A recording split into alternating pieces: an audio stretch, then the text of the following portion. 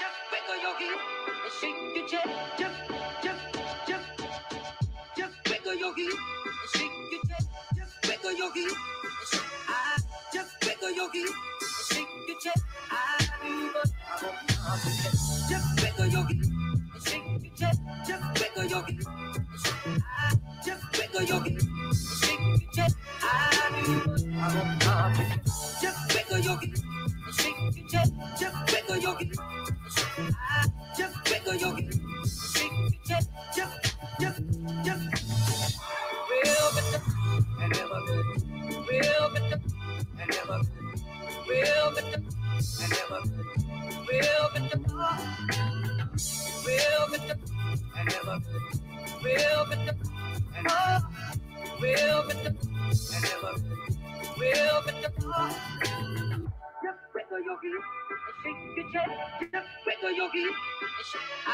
Just wiggle your heel and shake your chest. Just wiggle your heel and shake your chest. Just wiggle your heel and shake. Just wiggle your heel and shake your chest. I do what I want to do. Just wiggle your heel and shake your chest. Just wiggle your heel and shake. Just wiggle your heel and shake your chest. Just real bitter and never good, real bitter and never good, real bitter and never good, real bitter and never good, real bitter and real bitter and never good, real bitter. Just wiggle your heel and shake your chest. Just wiggle your heel. Good morning, everyone. Hope you guys are all doing well. Welcome to Gnomon Art Jam today. We're going to be having some fun making some art. And what we're going to do today is we're actually going to make something from a concept, which is something we haven't really done before. So we're going to explore ArtStation for a little bit. I've got some ideas up of what I'd like to do. This is probably going to be something, or evening, I guess. Yeah, good evening, afternoon, good morning. Depending on where you're at. I got some ideas of what artists I'm going to use as my artists. I'm going to use as my concept we're going to make. I'll probably make this over the next several weeks. This is something we haven't really done on Art Jam before, is make something from a concept. So I think it's going to be a little different, which I'm actually kind of excited about. So as you can see, we got ZBrush up here. We got some tunes going in the background, which I'll turn up here in a minute, just some lo-fi beats. If you guys have any questions about anything today, Gnomon, program process, anything like that, please let me know. I'm happy to answer those as best I can. Right now, I'm actually just going to pull over ArtStation. This is my ArtStation, and we'll swap this around so you can see a little bit more of what we're looking at. I'm also going to change our branding so it looks like this. There we go. This is my ArtStation here. In case you've never seen any of my work, my name's Josh Herman. I'm the CCO of Gnomon, the Chief Creative Officer. Professional projects, some personal projects that I've worked on. And a lot of the stuff I've done is either concept art or as a modeler, so a little bit of both. And so in almost every stream we've been doing on Art Jam, I think at this point we're probably 35 weeks in, which is insane. Welcome to November. We haven't really modeled anything from a concept. So what I like to do is browse ArtStation. I like to go to my likes or friends of my likes or followers. So what I'll do is I'll follow somebody. Like, let's see, see somebody who I follow who I know could be interesting. Ashley Adams is a sculptor who's on the Pixelogic stream a lot. Matthew Helen is an awesome artist. Jason Martin is an awesome artist. There's a ton of people who are great in here.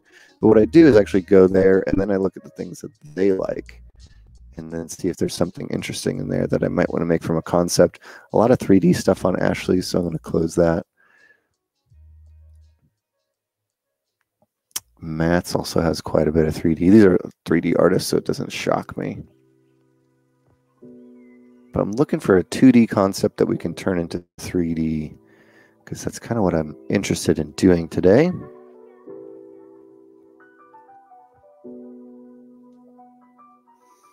It's also just kind of fun to browse this work. Also go into my likes, show you some previous artists. I've already pulled over a couple. One of my favorite artists that I follow is Corey Hubble. He's worked at a bunch of different places, but you can probably recognize some of the things he's worked on here. He does some really fun, as far as like something maybe small we could work on. These little robots, which are pretty cool. Hello, Sketchbook from India. You want to be an animator? No, I cannot buy you the animator survival kit. Sorry.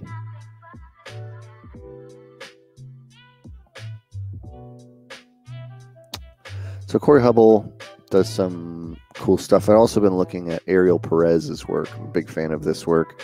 Kind of more of a dark fantasy style. Some of this.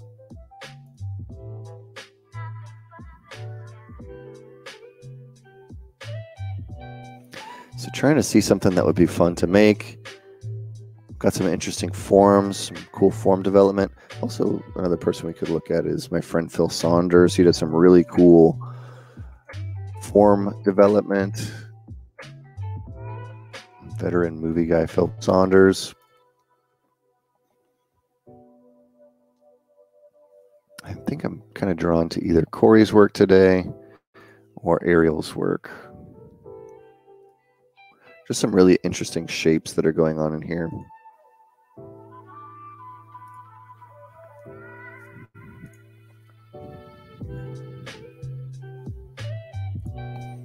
I like this one quite a bit. We've been doing so much kind of creepier, spookier things that I want to change up what we've been doing. See if we can find something that's slightly different.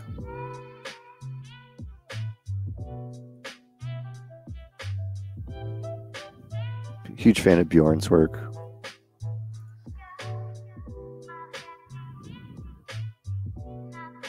This is a pretty fun one.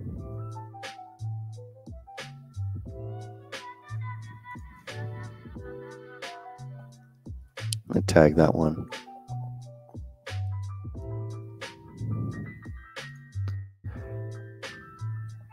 A lot of this stuff is already made, so I'm trying to choose things that are not already made in a game or something like that.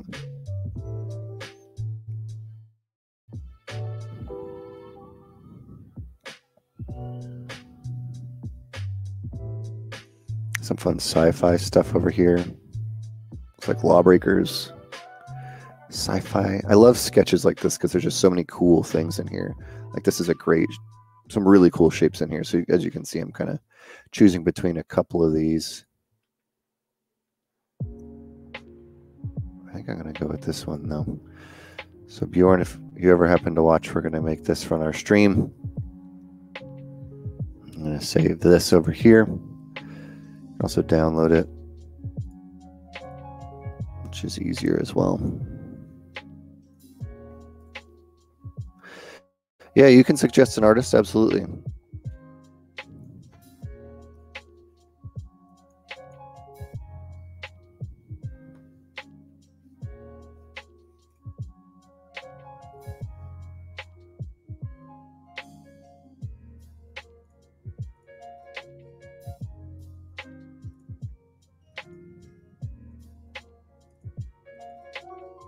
Just making my folders.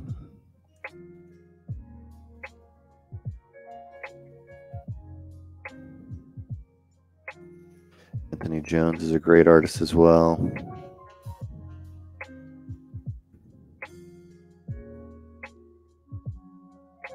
He's got a lot of really cool stuff. I've tried to make some of his stuff before, but some of these forms are so complicated.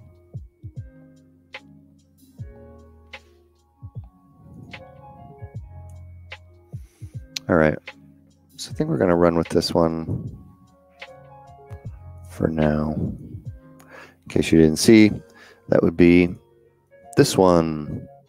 So I'm going to take this, I'm going to leave it up. I'm going to get it in to Quadro, which is the program we were using before for our overlays. So I'm going to open that up in just a minute. So adding a local image, which you guys can't see. just going through some amazingly fun file management stuff. Basically, it creates this, which I can now put on top and lay on top for a while. It's trying to save the preset for some reason.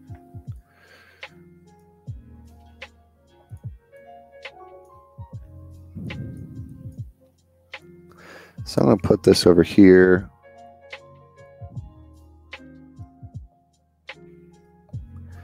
And I will save this as a file. So the next time I want to open it, it'll already be there. Then I can kind of work on this side and have this up. I can also select this and hit always on top, so that now I can start working in ZBrush and I won't have any issues. So let's explore making this. I think it's a cool piece, and I'm excited to kind of do something that's more based off of a concept.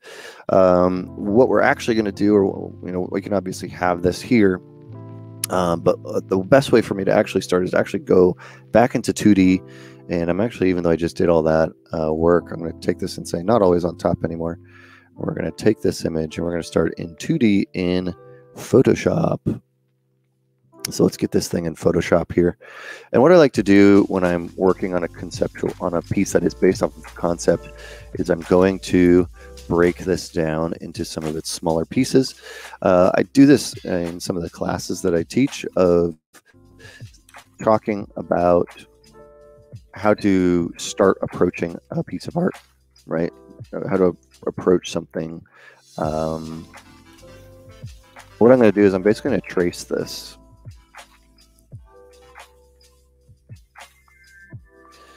And this doesn't have to take long, and I'm not going to spend a terribly long time on it, but I'm going to outline the shapes of everything. Almost like I'm getting the silhouettes.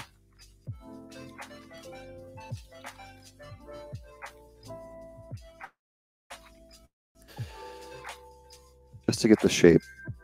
What this does is, once I've got the whole character done, and we won't spend more than 5, maybe 10 minutes on this, I'll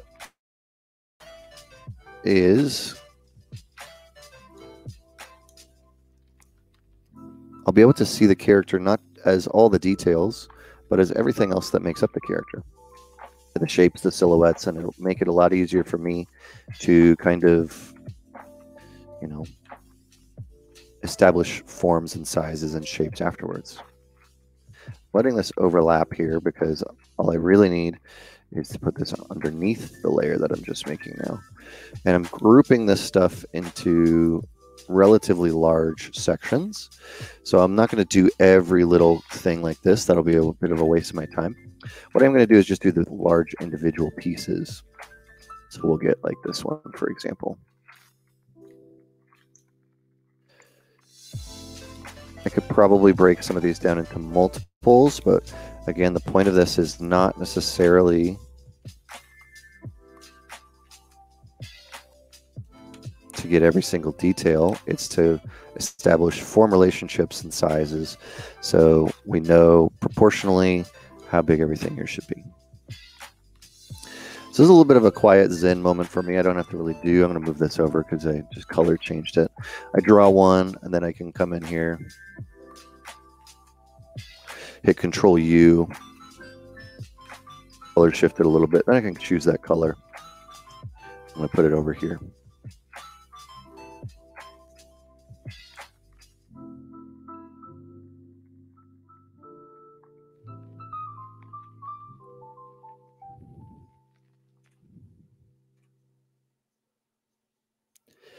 This is not how we make beautiful art, but it's how we understand it. And I think that's a separate thing, and it's very important to think about. So I'm going to draw these blue ones. Now, actually, I'll take this orange again, and I'm going to put this here. I want these two shoulder pads to kind of overlap as far as a color, because they do overlap so closely that I want to understand them as a relationship that is tightly connected, meaning they group together. Meaning if you squint, when I turn all this color off, when you squint, they kind of join into a single form or a single shape with your eyes. And that means as an artist, when I'm making that, I want that to happen. I don't want it to feel like they're separate pieces.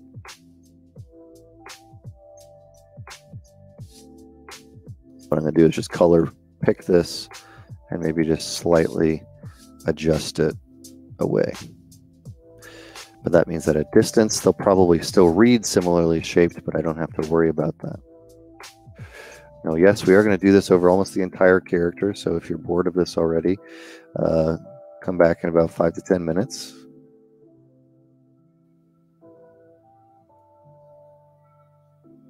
And we'll be done.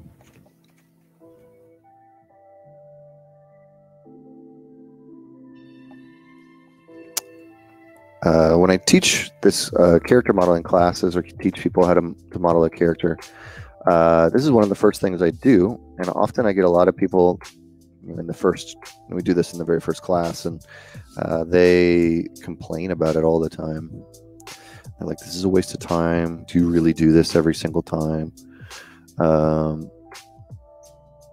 What you'll notice is that it's more about you, the artists right now, like you guys watching, might not get a lot out of this, but I'm getting a lot out of this, and that's what's more important.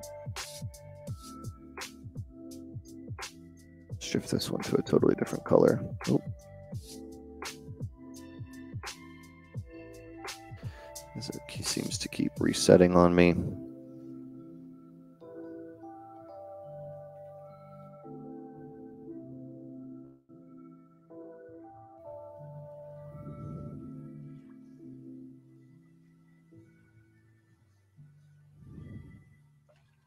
Trying to keep it just off so that those all kind of create one large group here.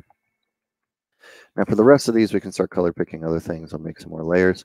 I'm not going to go through every single rib. That is not important. This overall big piece here is not very important as well. So what I'm going to do is just kind of do something like this. This is our general rib cage size and shape. Kind of cuts in here.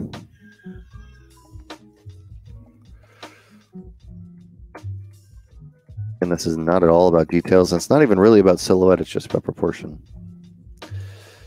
Let's choose another one that we've done before. This is overall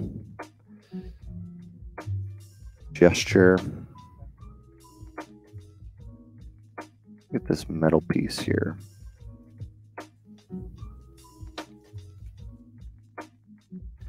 Some areas that are more detailed might require like a slightly more, finessed touch. Some do not.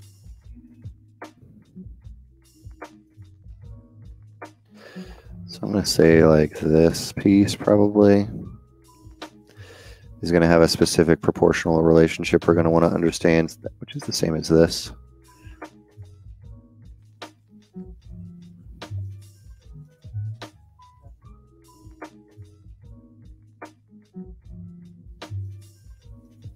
Now we're going to make another layer. We're going to keep doing this all the way down the character. I'm not going to do every single bit here. We're going to wrap this up relatively quickly.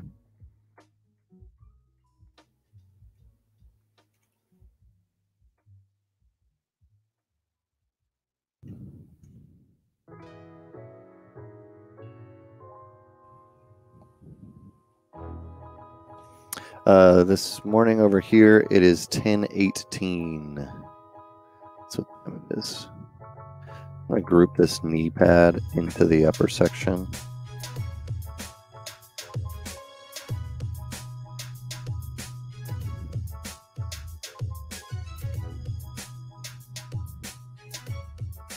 No, I'm going to keep it separate. I lied.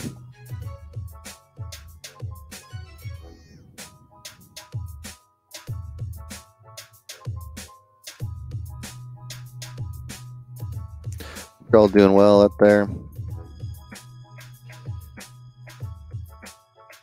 Welcome to November. The first November Art Jam.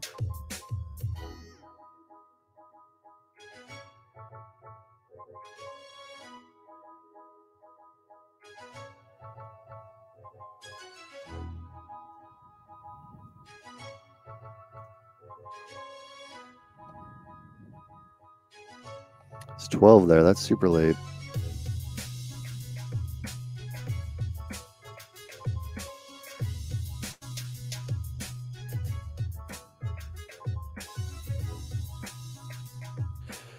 Look at how beautiful this character is. I'm sure Bjorn, if he saw it, would be like, what the hell are you doing? There's a method to this madness, I promise.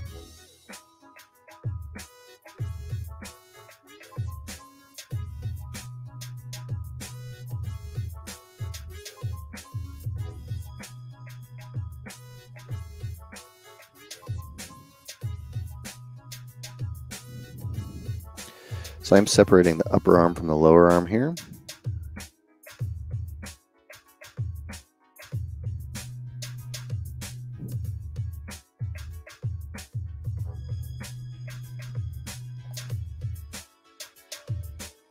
This is probably the best art you've ever seen on the stream, hands down.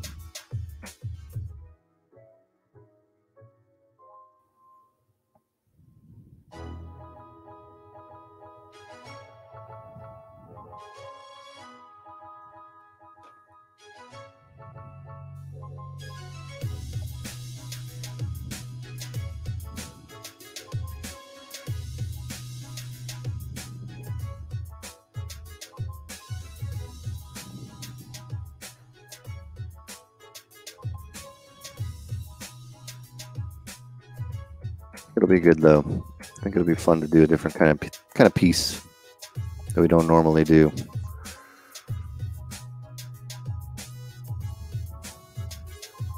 I really enjoy making things from concepts every now and then. I love doing concept work from scratch. I love that process because it's just so fun. But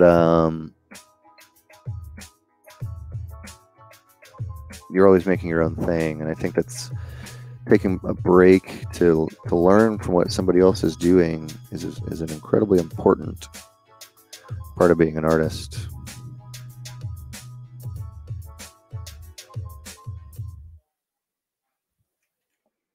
That's what I'm going to treat this as. Every time I do a piece of art that is based on somebody else's work, using this as an opportunity to learn. This is Bjorn's work, so what is Bjorn doing to make this look so cool? And this is my first step in understanding that, breaking it down, deconstructing it. The sword we could break down into a bunch of different pieces later, and we probably will.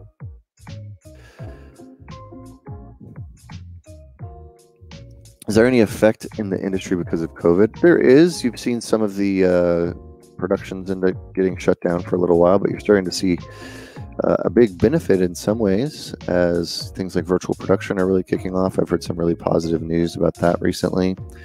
I've heard some really positive, a lot of companies are still working entirely remote. So a little bit of a shutdown for some things as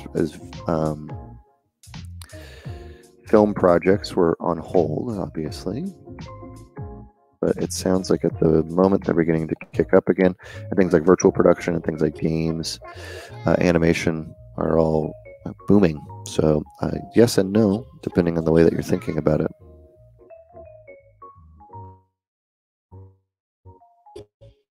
Shield we could do at some point. I'm going to break it down to just a couple simpler shapes. Again, not really the point right now of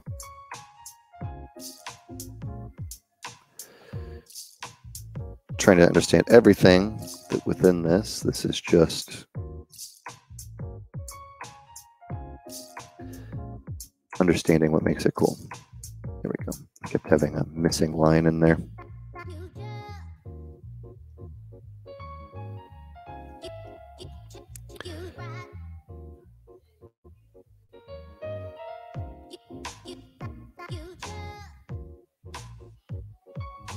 Another thing this is good for, and we'll get to this later, is understanding the types and amounts of pieces that we're going to make. Today, my goal for this is to do a block-in. What a block-in means is get all the general shapes. They're not necessarily going to be in the right size or proportion, but to get everything in. Think of it as if you're building a model kit from scratch, or or you get some Legos, right? And you got a new Lego set. Thing is, you have a box, and you open up the box and you dump it out on the floor, and you get all those little baggies out, and you look at them. You make sure you got all your pieces. That's what we're doing. We're making sure we got all our pieces today.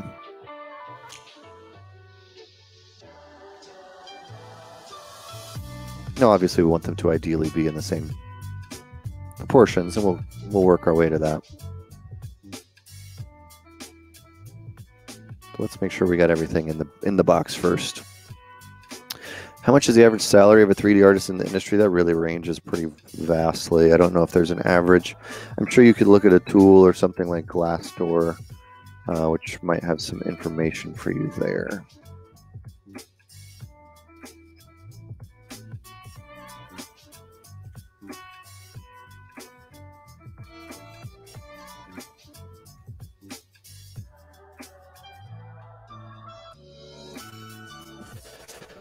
There we go, guys. We did it. This is beautiful artwork that we just made, but I am going to save it as a call them the Strange Night. So I'm going to call Strange Night down. And we'll get into this even further as we move forward. What you're going to see, though, is I'm going to group all this as I just did. I'm going to collapse the group so you can see before and after. Obviously, it's beautiful what we've done as we've completely broken this down.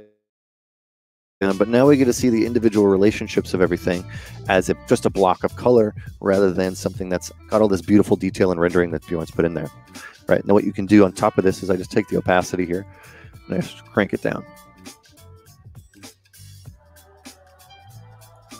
Now I can look at the individual pieces and I can begin breaking down those shape relationships as well.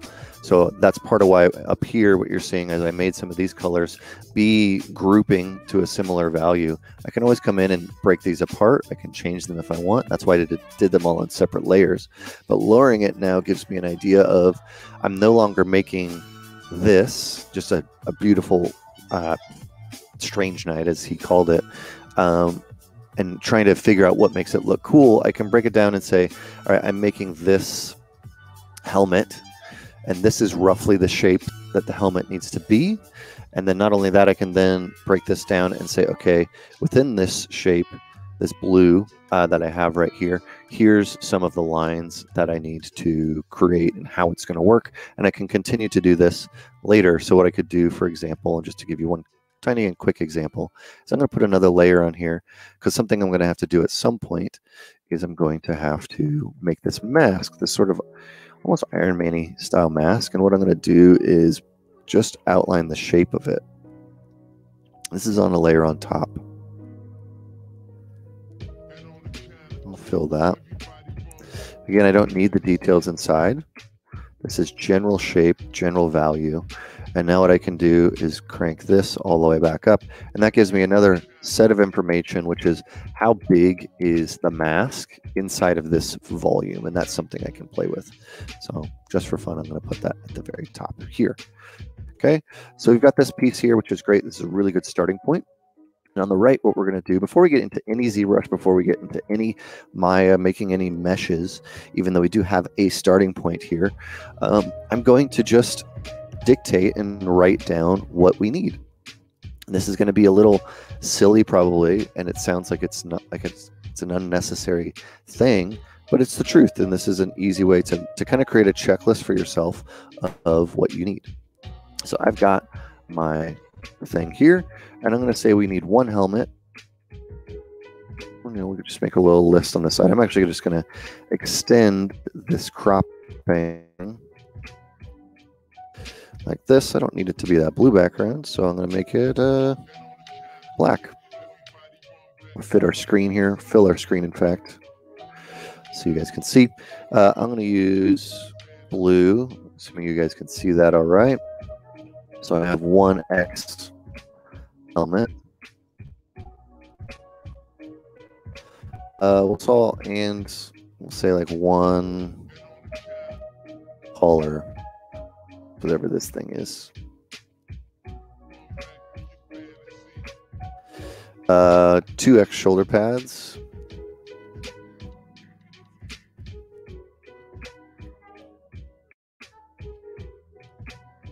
I'm grouping this whole area into a single group. This one scarf.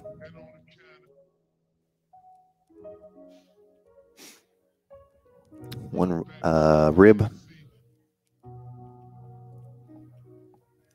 Abdomen. Now this may seem simple, but this is also part of the process of what we're doing right now is actually breaking down the object. So there's something about going through something and saying, you know, I need 2 thigh pads and 1 loincloth and 2 thigh guard. Well, those are kind of the same. Thighs. 2 knee pads.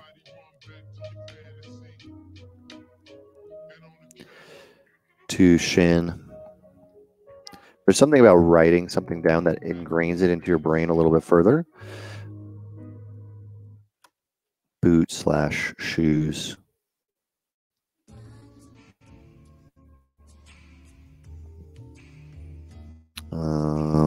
Arms, 2. Upper arm. 2 lower. 2. Call this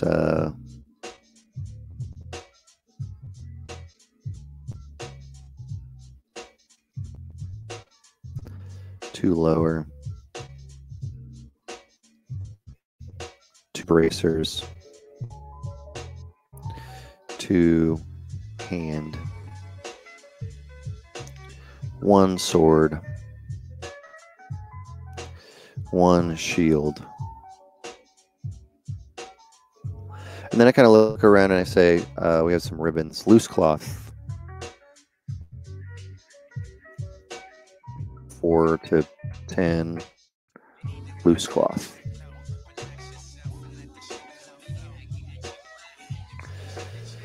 Now, this may seem like, duh, this is exactly what's on the picture, but okay, this is what we need to make now. So when I go start making base meshes, I can create this mental list. Or I apparently didn't put that on a new layer, which is a bummer, but we'll cover that in a minute, I guess. I can come in here and I can look at all this now and really start breaking it down. So we need all these elements. This is what makes it up. And then we're going to be good to go. And this is a really cool piece, so I'm excited. With that, I'm going to take what I have here. I'm going to throw this on my other monitor, so you're probably not going to see it for the rest of the stream. But I will save it again and put it over here. And here now you see what we have. I am going to actually take, though, before I say that any further, I'm going to copy this. What I'm doing, you can't see. I'm copying this probably at a slightly higher value with all these colors in it. I really wish I would have wrote that on the correct layer.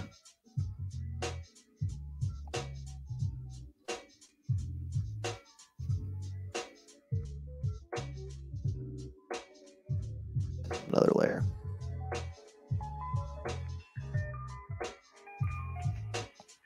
It's just to be distracting.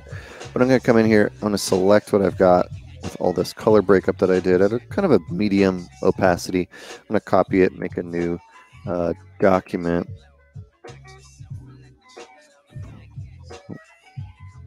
Copy. Having some weirdness going on with Quadro. New. Okay. Paste. Crop this out. And save this into this folder. Images. A little JPEG action. Breakdown. Save.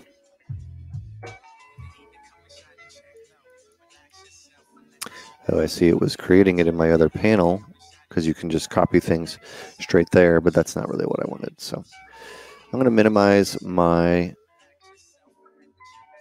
Photoshop. We're going to get that out of the way. We're going to go here into our Quadro.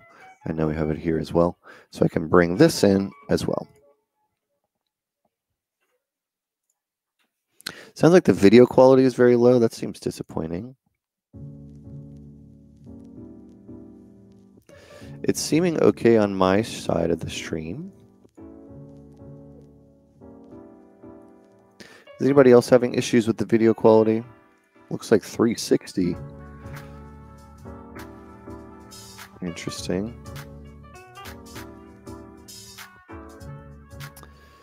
All right, hang on one second.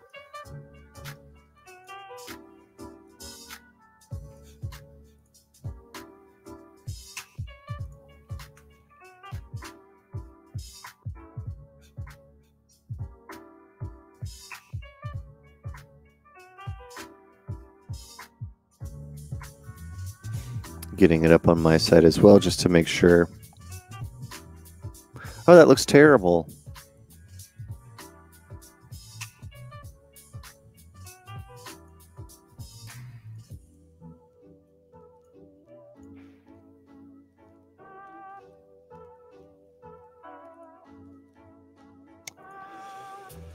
All right, let me see what I can do. Sorry about this.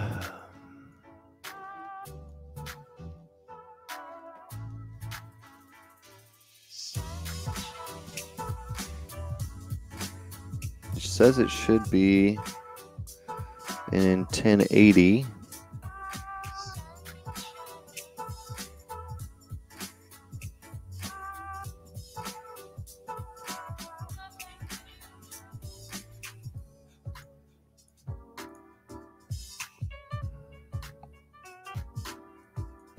I'm wondering if there's something we can do on this side. My side, I know I would pull it on the screen so you could see it, but it's interesting that it's not working for you. Maybe because we're trying to stream at 1080, maybe it's having some issues. I'm going to check my internet speed.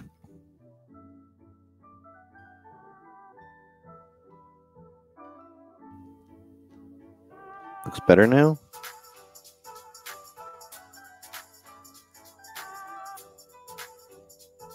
Not looking great for me yet. I'm going to give it a minute. My upload is at 8, which isn't great, but it should be enough.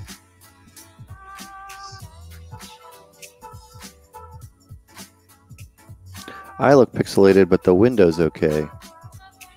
What is happening?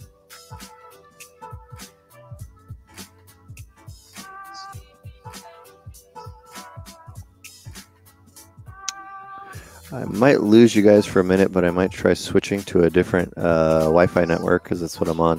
So we're going to try this real quick and see if it fixes anything.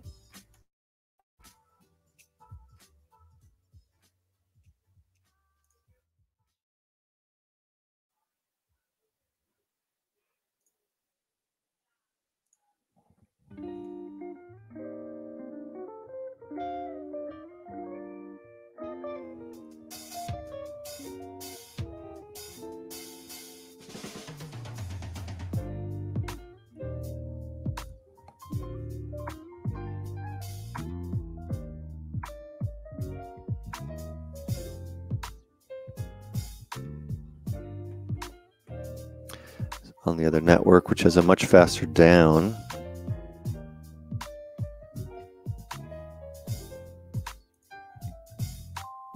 And a much faster up. So I'm going to stay on this one.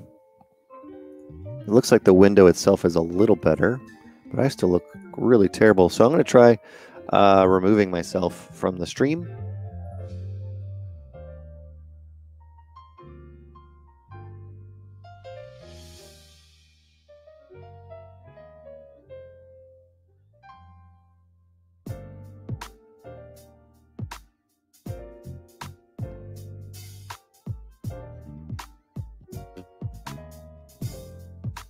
I'm re-adding myself to the stream,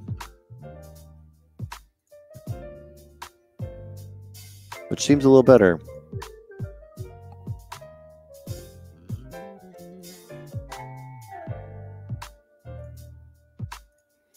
Let's see if that does anything for us.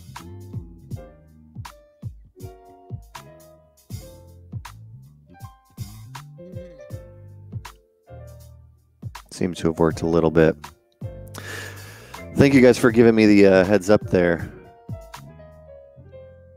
It's always nice to have a little bit of help if things are looking weird or odd. But yeah, that's great. Thank you for that. Seems like it's just some weird setting or maybe the Wi-Fi network I was on. So let's continue with what we were doing. So we had taken these images. I'm putting them in Quadro, which is that image program we were using. I'm going to hit always on top. Oop, I duplicated. That's not the one I wanted. Looks like I've got some more that have appeared over here. I'm going to close those. I'm going to go into my Quadro settings, which you cannot see. I'm going to save them as my setting. Open up our ZBrush. Close our ZBrush. Always on top. Always on top. Boom. There we go. Now I have these. Can obviously move them around if I need to. Size them, scale them. These are somewhat important for now because this is what we're going to be making. So I'm not going to make these massive, but I am going to kind of keep these right here so that we have them.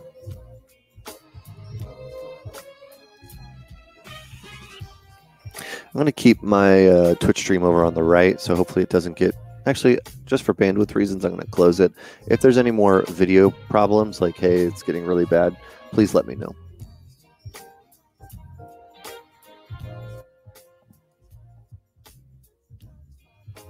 All right, so let's get making some stuff. So we had that list of stuff. We have these pieces here. Right now what we're going to do is we're just going to begin getting all the pieces in place. Right, whenever you start a project, again, think of it like you're making a Lego set. You're going to come in and you're going to dump all the pieces out. Right, and you're going to say, what do I need to make? What do I not have? What do I have? And that's where we're going to begin. So first off, what I'm going to do is I'm going to slightly pose this character. That's something you've probably seen me do before. I am using the base mesh that I use pretty much on everything else, except it looks like I chose the incorrect one because this one has toes, and I don't want him to have toes. So we're going to import again the one with shoes, which means I need to scale this around again.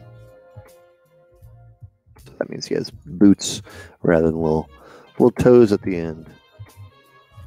Whenever I see this, it always reminds me of that Shia LaBeouf video.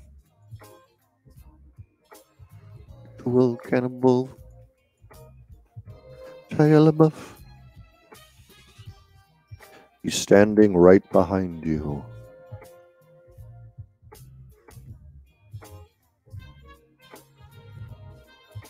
I got a hotkey here to group those things. So once it's masked, I can hit Control M on my side to create a real quick poly group, which makes it just much easier to access this. And what I start doing at this point is I start saving religiously, just because I really don't want to have to deal with, you know, something going bad. So I think this was called the Strange Night 01. So we'll call this Strange Night 01. Well, we got this other head on top. The other head on top I likely won't be using as a face because there's no face here in the actual character. Probably scale this one up a little bit because it's going to be better to actually see what these objects are, and this is more of a breakdown. So again, this artwork is by Bjorn Hurry. I believe that's how you say the last name. If I'm saying that wrong, I apologize. But he's awesome, does really, really cool work. This is mostly going to be something that I'm going to move around and turn into this helmet. But again, that isn't really what we need right now. We're going to take this and pose it really quickly. So I'm going to grab this, switch to our action lines here, and move this stuff around into something that is going to be a little more appropriate. Right now I am using Quadro. I can take this and put a photo overlay. I can put even like this. I could duplicate this. Oh, look how many times that duplicated. This program is, full disclosure, slightly buggy. But you can come in here and lower the opacity and keep it on top. So if you really wanted to, you can kind of come in here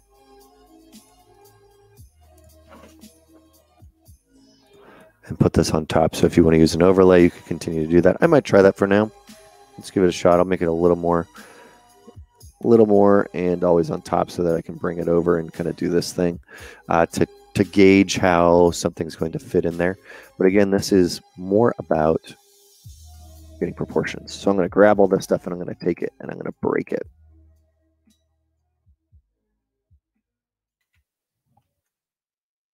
You are a function of this total galaxy. The real deep down you is the whole universe.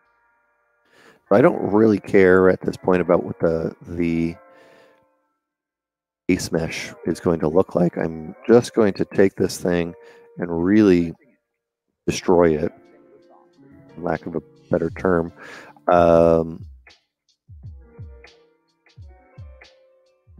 to fit what I feel like it needs to be.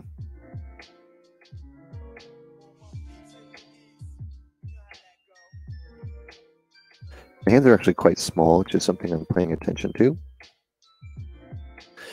And I'm going to use this head here as just a size reference. You know, how big is the head in comparison to everything? We're going to go and hide this. Again, this isn't about making all the shapes right now. We're just trying to get proportional relationships.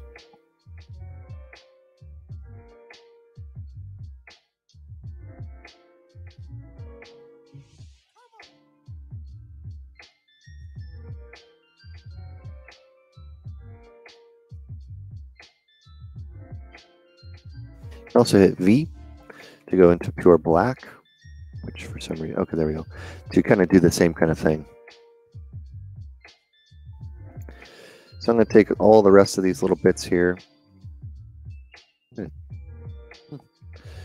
end up probably smashing this head in to something really tiny. So let's just do that now.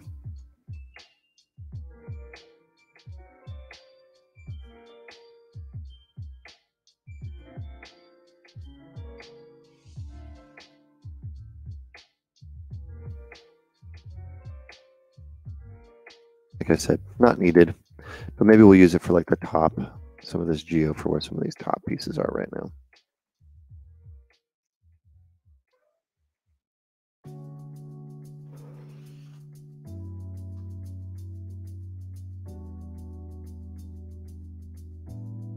Then I'm going to take this.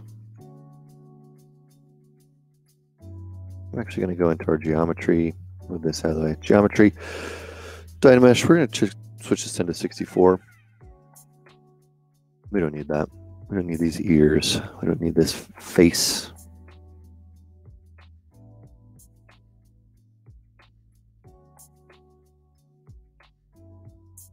Might be nice to have a humanoid head in there so we can, you know, say that a humanoid head fits in there, but you don't really have to. I got that here. I'm going to go ahead and duplicate this. One of these is going to act as the head and sort of that central bucket of the helm.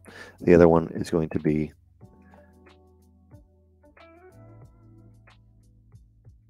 the rest of it.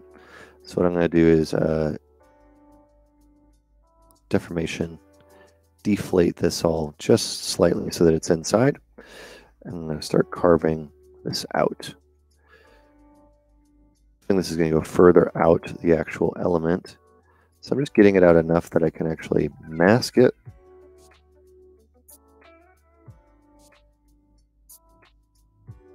I'm going to pull it.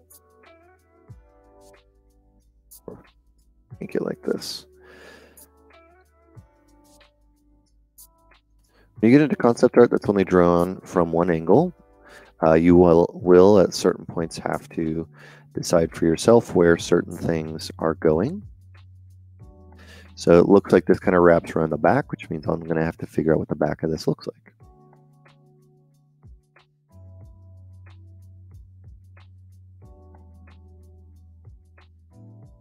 Have I used a Cintiq type product for 3D? Is it worth investing in? Worth the time to use it or not? I think that's all up to personal preference. I know that's a cop-out answer, but I have used them before. I like them. They're a little expensive for me, and the thing that I don't love about them, which is something that's kind of counterintuitive after you've Seems counterintuitive because it's the point of a Cintiq is I don't like my hand being in the way of what I'm working on. Like if I'm bringing my hand up, often it's getting in the way.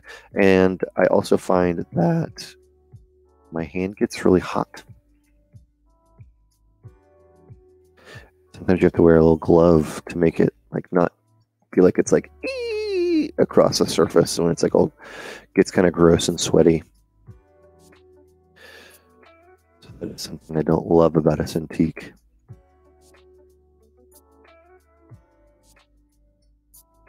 But they're cool. They're definitely a cool product.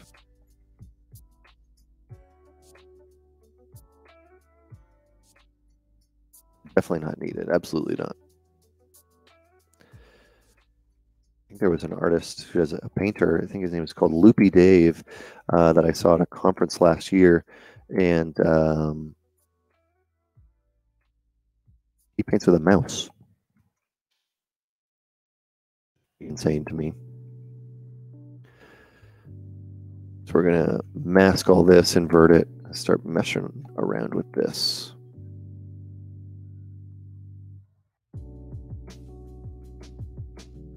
We know that these are obviously thinner, but the first thing I'm going to do is I'm just going to lengthen them quite a bit.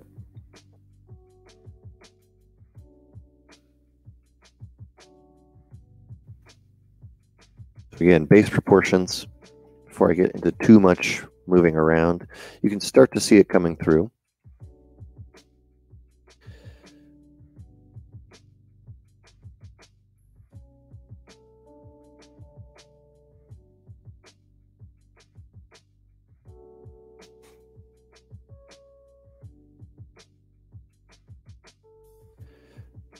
There's a certain persona that this character has, so we'll definitely be wanting to achieve that. Now, for the profile, we've done nothing, right? As far as this is concerned, I can bring this here, though, and maybe we'll just quickly see how this is going.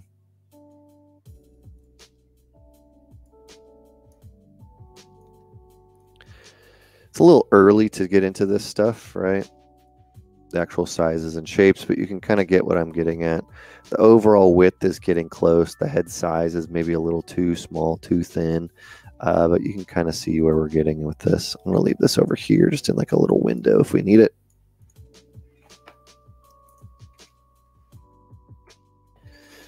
And as we ramp up, it's getting warm in here, so take this flannel off. Now, the challenge when you start getting into this stuff is now we're going to have to be doing a lot of back and forth.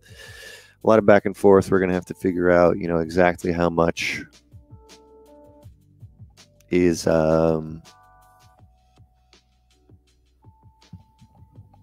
have to find one point that we feel good about, and then we can start moving things around it. How does one think of creative concept art reference for making them in 3D? Interesting. Are you saying finding more references? Is that the question you're asking? Looks like we got another question. Do I request more concept art to fill in the areas that aren't clear? What I would do if this is a full-on production is I would be pretty confident working just from a 3/4 view like this. Obviously, the back view is going to be completely open-ended, so I at that point I might be asking for what a back view would be. But what I kind of do to start is just, you know, do my best shot first. So, which is what we're going to do today. So we've got, you know, within an hour, we got a very simple block out. We've got a good breakdown of this. We've got a couple pieces in here, right, that we're going to be playing with.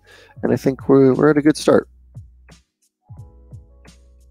This is 101, right? This is where it starts. This is how we get there.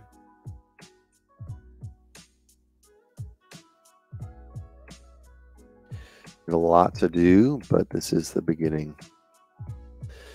So before I go ahead and start breaking this into a lot of different pieces, I'm going to just spend a little bit of time sculpting on it. So what I'm going to do is move around some of these elements from profile. And I'm going to try to also get our pose in. This pose that I have right now is fine. It will work, but there's still some big elements here that are not really working. So I'm going to take this. I actually realize that these hands, you can see here, the hands go down to the kneecap. And so the kneecap is here, which means my hands need to be more about this length. So this is something we're going to be evaluating back and forth constantly, not just the length of the hands, but just generally the overall proportions of the project. How is it working? How is it looking? What's the size? And we're going to be comparing this to this all the time. And we're going to want this up all the time. We're going to be trying to evaluate the sizes, the shapes, the relationships, the design as often as possible. So what I want to do is get a little bit of this gesture in now. So I'm going to tilt this head a little bit because I like how this is kind of working. Going up to my other one using the replay last feature. I'm going to get some of this posture here. Right, this is something that we need quite a bit. This kind of posture. Now, what I often find that happens is an artist who's working from a piece of concept art, like I am, you only have one and you only have one view, like I do, is you focus on that view only. And that can be a big mistake because right now we may say, oh, this is starting to get there, right? I understand how this could eventually look like this. But when I rotate it, it looks like a completely different character. And that's the thing that we want to avoid. And so that's why we need to start taking account into actually like the shading, which is what is the volume of some of these spaces. And from what I can tell, this is a pretty broad object. So if we were to go into Photoshop here, right, we'll take this and we'll make a layer. And what I would say is that this, like my caps lock is on, from the top, I'll turn this color off. It feels like there is a roundness to this shape. Right, generally, that there's probably a roundness to this shape that because I can see this light kind of coming off and it's catching these here, that means that there's a consistent highlight.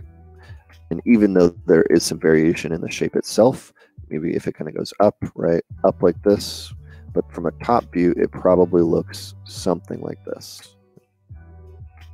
Because I can see this kind of going into the back. Now what I need to start figuring out once I break these shoulder pads down is how far back does this go? How forward is this? We see that this is sort of a long consistent highlight. So what I'm going to start doing is actually breaking down these forms a little further once we get into it. And that'll be kind of a fun experience. But right now that means I need to make these larger from the profile. How far out in the the head, let's talk about the relationship from a profile of the head to the chest. How much does the head sit from a profile over the chest, or is it back behind the chest that makes the chest feel larger? This feels to me like it's pretty much in parallel or even over. So what I have is probably okay here, but there's still a large element that's more up here that's creating that bulk. So we're going to try to work on that as well. It just means these shoulder pads are going to be pretty large.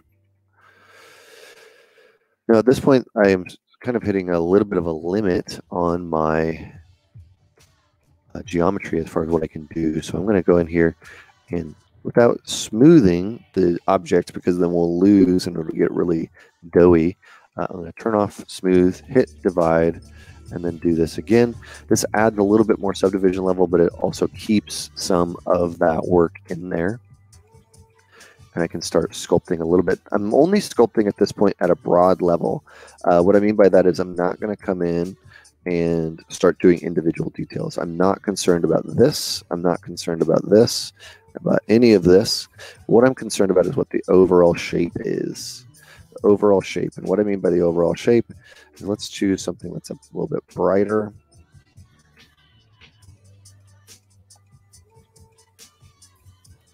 That we can see. Maybe something more in line with this. Sure. What that means is I'm going to break this object down, and I see that there's a consistent highlight that goes from here to here. There's a consistent-ish highlight that runs through here. and it also runs around here. So that to me means there's one general flowing shape. I see this highlight here, and I see these highlights that Bjorn has put on this object here. To me, that means there's a consistent arc within this all. In car design, it's called a bone, but basically it means from a profile, there's a peak here that is going through the object. User roles, I refreshed my chat so I don't see your answer question. Go ahead and ask that again, please. So I'm looking at what this overall shape is and how this is going to kind of play into just this generally large shape as it kind of goes back into space. So if I remove this, I'll put a black layer in here, just so you can kind of see what I'm drawing. This is the shape that I'm trying to understand. What's the difference between hard surface modeling, ZModeler in ZBrush, and conventional hard surface software modeling like Maya and Max? The difference is that you're not leaving a package, and I think that ZModeler has a lot of really interesting features, but it's just different. Right? It's all within ZBrush. That's the real difference. It seems to be, from my experience, more focused on creating a high poly model, and it doesn't seem to have as much interest, even though you can, in creating a low poly model or something that's easily adjusted with things like holding edges. That's, I think, the difference thing. The difference is you're going to get mostly a high poly model versus something that can also potentially be a low poly model. That's what I've seen. So this shape here is what we're looking to do. So I'm going to take this, I'm going to keep it up here. Actually keep this on so that I can take this. I also see that there's a bone or another highlight that goes through here. I'm putting a little dotted line there. So this is kind of the overall shape of where my base form needs to be made.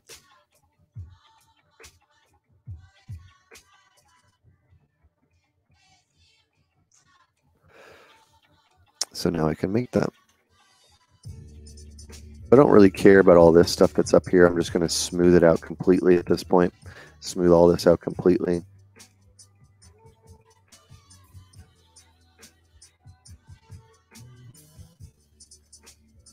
Using the standard brush to kind of start creating these lines.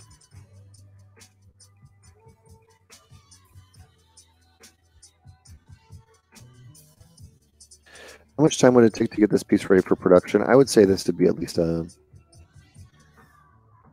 3 weeks to a month.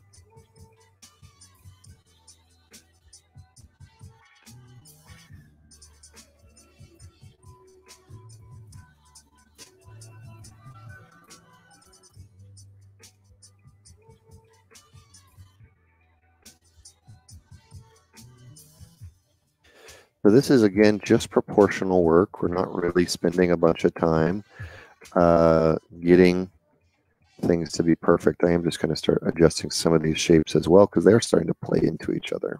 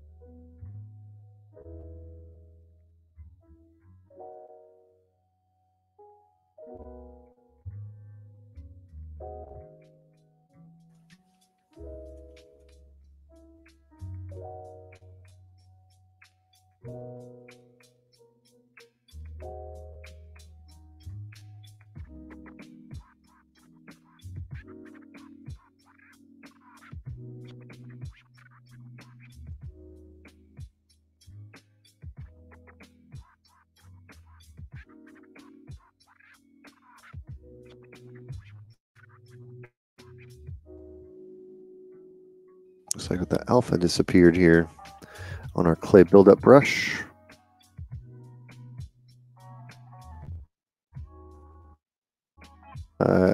I should probably find a signature or something to put on here for Bjorn, but this is Bjorn's concept in case anybody is wondering, not intending to, if that for some reason is all coming across stealing work or concepts from Bjorn.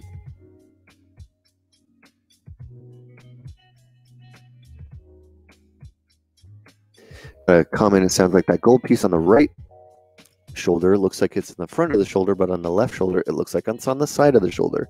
I assume you're talking about this piece. To me, what that means is yes. So I'm having to take into account, are the arms turned or are they straight? Right? What is this piece going to look like? And that's kind of what I was doing here. That's why you saw me actually pull this back more from a profile, which is maybe this is more what the profile looks like and not so much the front. And this is probably what the front is going to look like. But we might be able to do a little bit where we kind of create an in-between space. But that is something that you, as a 3D artist, will be dealing with all the time, which is taking the translation from 2D to 3D is not an easy task.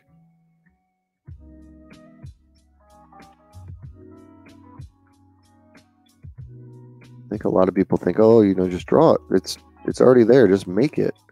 And that's not exactly how it works.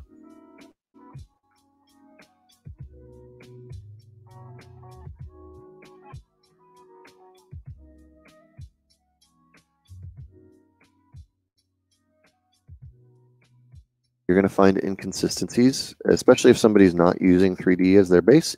Even when they are using 3D as their base, like a concept artist or something like that, often they'll break the model, they'll break perspective to get the design, to get the elements that they're wanting.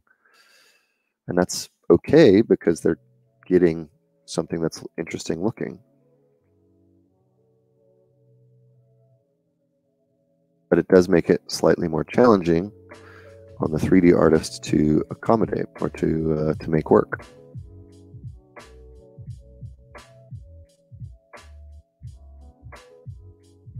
So what I'm doing right now is I'm actually using this green one to start looking at this and saying, you know, what is the shape relationship of this rib cage? How far should this be sticking out? Here.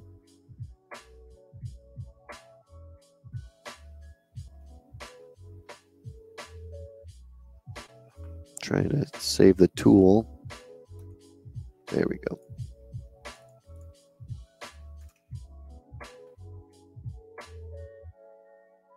It takes these arms here. I'm going to mask them.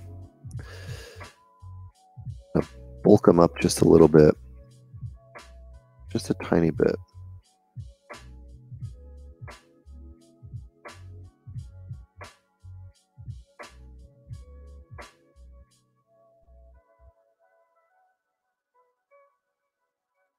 They are skinny, and they might be skinnier than that in some spots, but I'm wanting to create some of these little shape relationships, these tapers.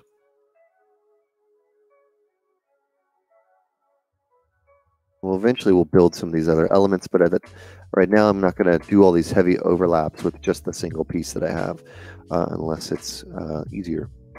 So I'm looking at, like, where's this joint, for example. So this joint is right across the bottom of this piece, right? So I want to define this. This is something I defined here.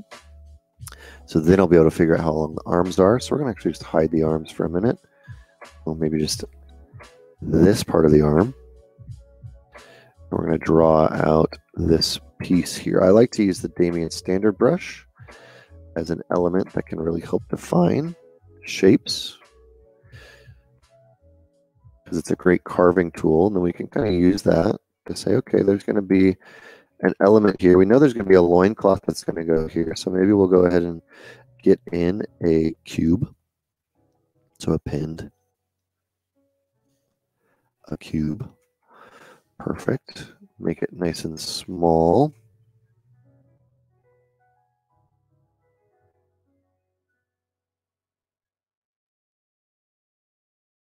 This is that loincloth I mentioned in the initial thing. It's about yay wide, and it's going to be about middle of the thigh length. My knees might be a little high.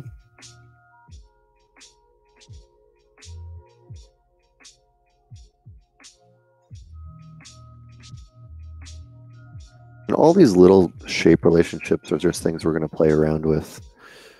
So I know that this is going to tie up into this. So I'm going to bring it up, pull this down.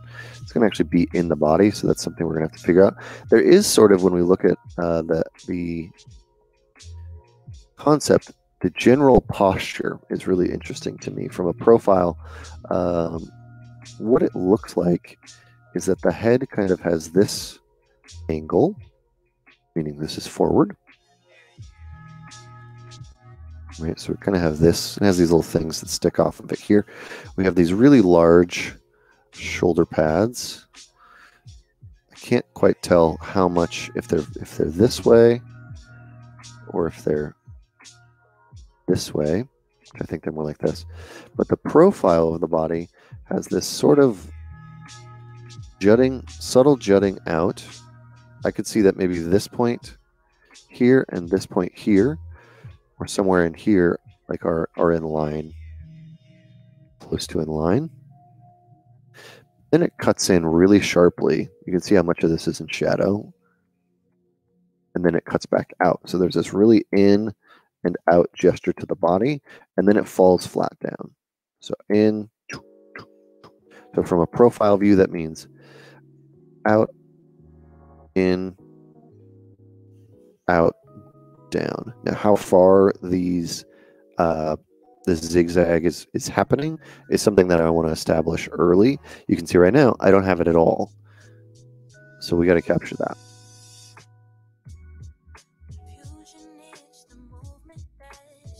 So when I'm talking about a block in, like today's goal is to do a block in, that means I don't really care if I don't capture any detail, any overall shape on that today. As much as I want to get to the final result, it's more important for me to realize some of these shapes that are happening and be able to capture them. So I need to know that, like, okay, this helmet looks like maybe it sticks a little farther forward. It's something we want to do. We want to come in here and get this shape in the middle.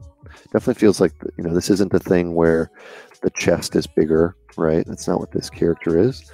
This is, there's a central peak in the middle of the chest.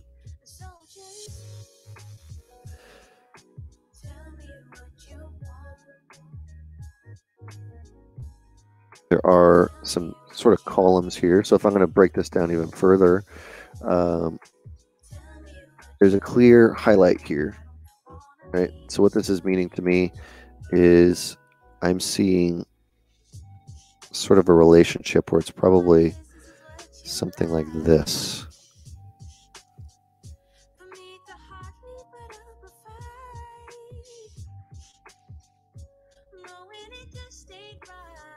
I'm assuming it kind of goes this way. But this is the overall shape relationship that we're getting here.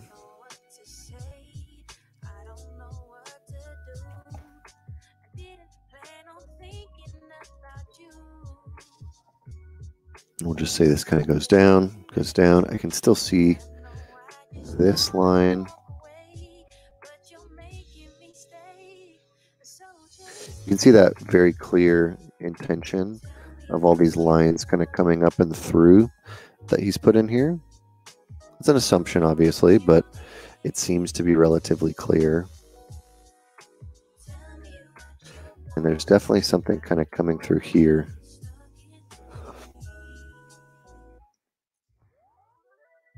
So now I put this on, you can actually begin to almost see the shapes coming through, right? This is the block out that we're wanting to make. So we're just taking exactly what Bjorn's drawn here, and we are, you know, making it slowly. But this can only come through spending that time to really sit there and evaluate the piece.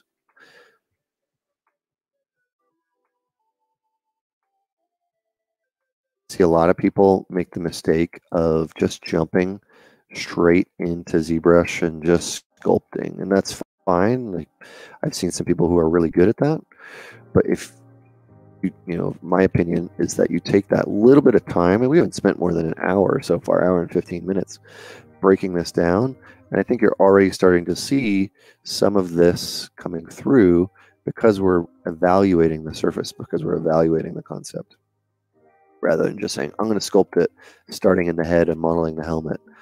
You're not going to get as quick or as good of a result that way because you're not thinking through it. I'm using this side of the shoulder pad here for what I want the peak to look like.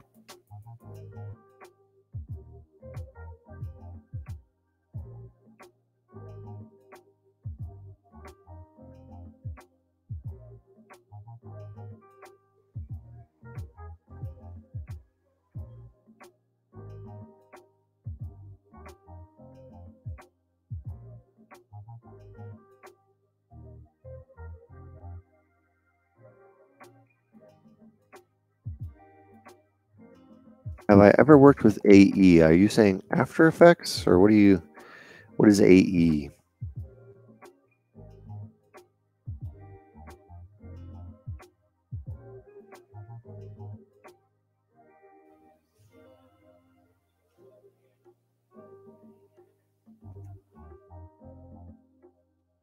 Now this is obviously the back. The back, I have no idea what the back looks like. Have I ever worked with After Effects? Yes, I have.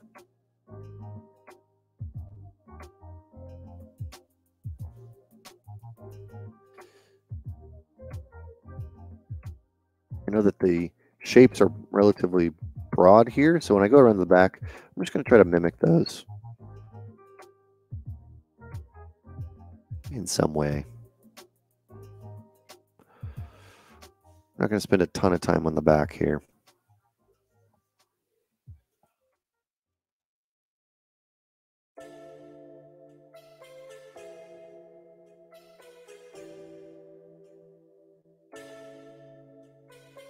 Smooth here on the end of this.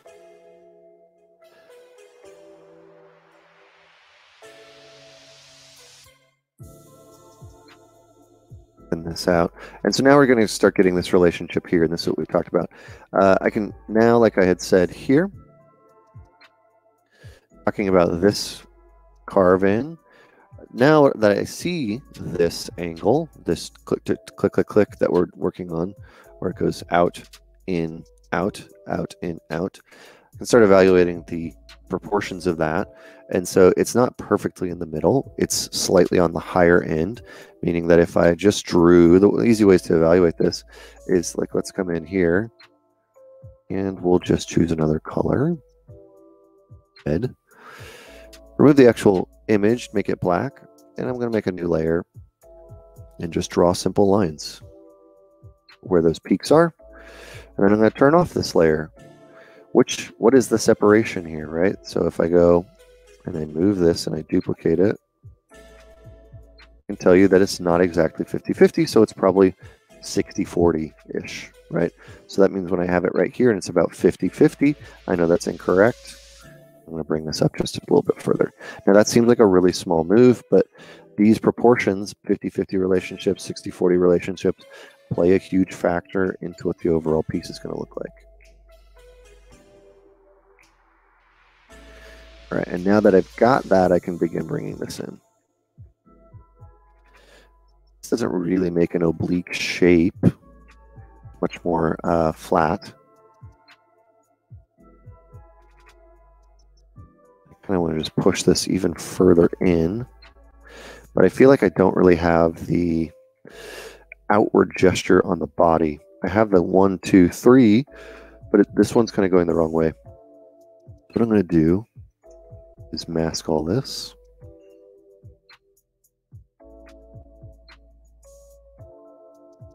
Turn off my dynamic here.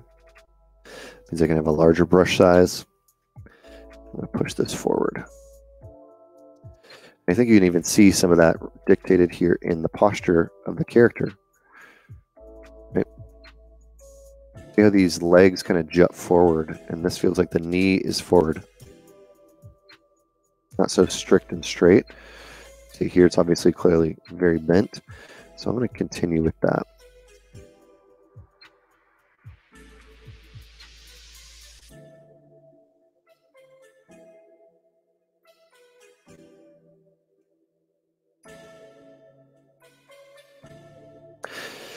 If you do your own texture on 3D elements, is there a way to change the color on the texture or no? Depending on what program you're using, but I'm assuming most of them, yes, you'll be able to change the 3D, to change the color.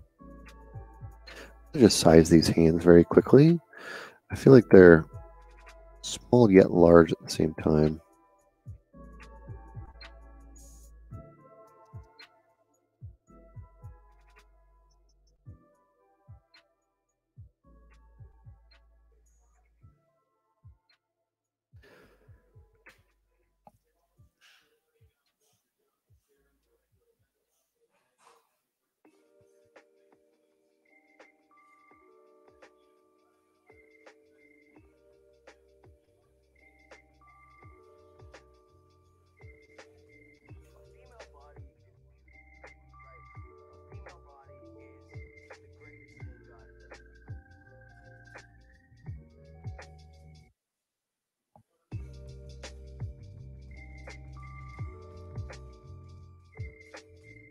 These fingers are going to have to be far longer than I think that they are now.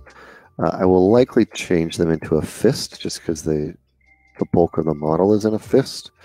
But what I'm going to do now is just give a couple joints in here to know where those are going to be. I'm going to really exaggerate them.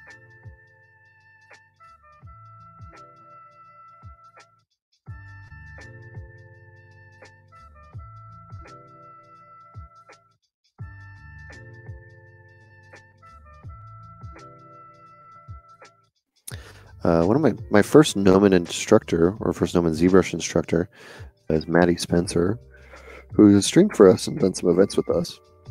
She's awesome, but one of the things that she told me that stuck with me about doing hands is to imagine them, no matter if they're bones or robots or anything, or whatever they are, creatures, to treat them like they're little robot fingers.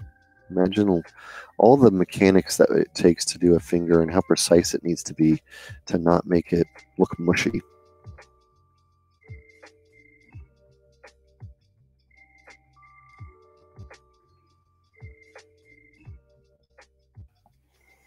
So that's why exaggerating it just a little bit will help to kind of get it in a better zone. I do want to kind of thicken this up because there's this weird relationship of the forearm is very, very tubular. So I'm going to get rid of some of what the traditional forearm would have. There's obviously going to be this kind of gauntlet bracer element that sits on top, but I don't want to have too much of this bony relationship there.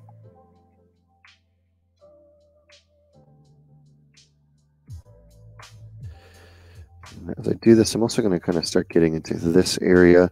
We do have this piece that needs to kind of be moved around.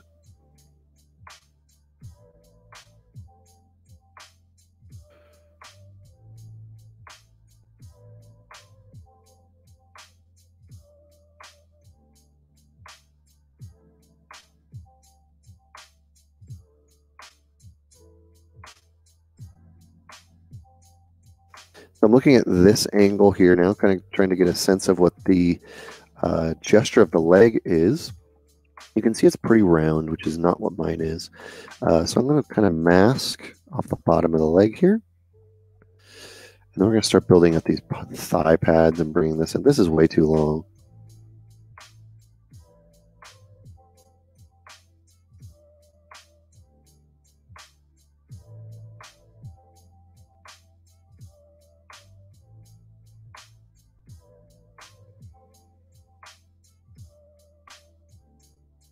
Even on the inside, it's relatively bulbous, so we're going to take this and just extend it.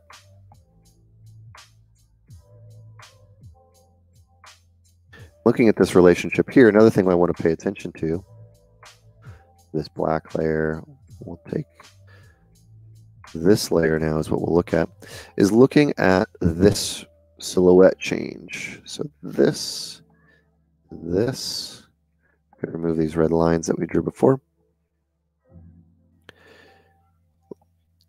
Maybe just drawing this out very quickly. This is kind of where that is going to carve back. Looking at this shape, this negative shape that's being created here, is what I really want to pay attention to. How big is the hip. How far out does the hip jut? And what you can actually do just to, as an exercise or whatever, is you can just draw it. I'm drawing in the same color so you can't really see it. Go like this. Pull it off, and you'll see this is the shape generally that I need to be creating. This is the negative space that it needs to be creating. So I don't need that right now, but what I can do here, come in here, I can also use any of these if I needed to. But I can tell you that I don't have that relationship right now, but I can tell you that it starts at this point that we drew, which is actually up here, maybe a little higher. I can tell you that that is in a very wrong place right now.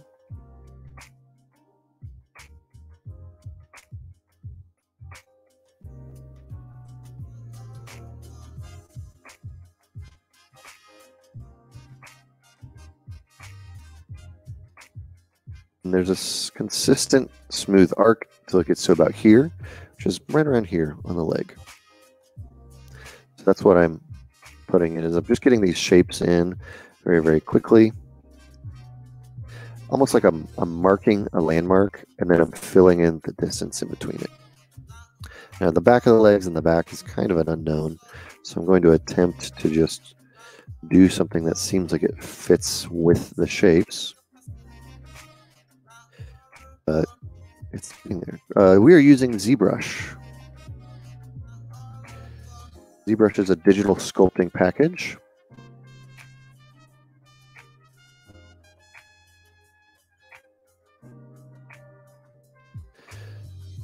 That's going to be that thing here.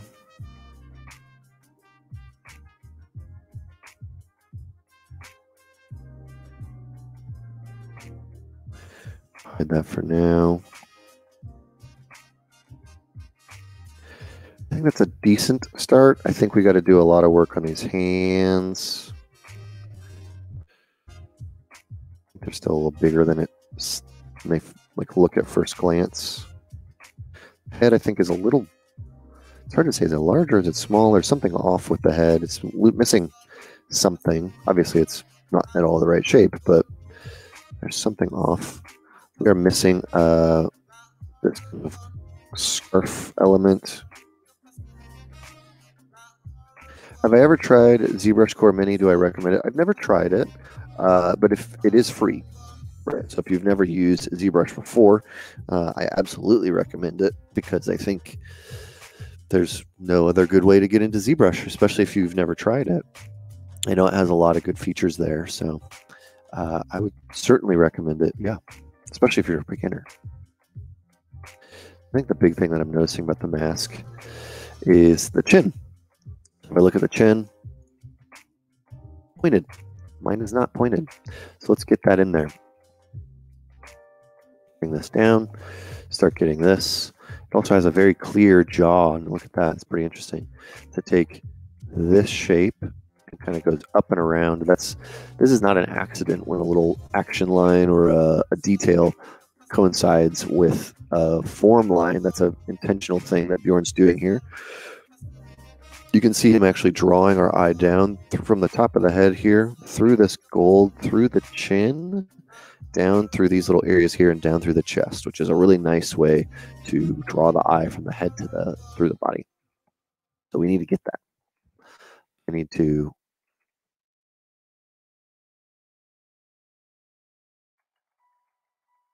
bring in that element. I'm just carving with the Damien Standard brush. I'm not trying to get the mask shape yet. I mean, I could attempt to do something like this. That might help a little bit, just as far as easing some of those like initial concerns. But I think what I'm really noticing is that the helmet I have is far too thin. This distance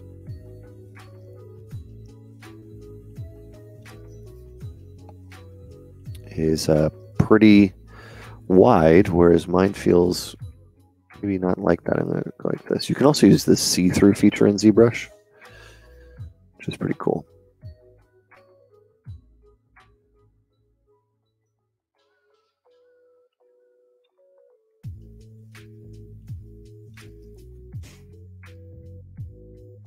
I think it's more that maybe not so much that the width of the helmet is the problem, it's that the width of the helmet begins to get into these larger shapes, which we don't have right now. So by pulling something like this out, the edge of the helmet can appear to be wider, can help us quite a bit.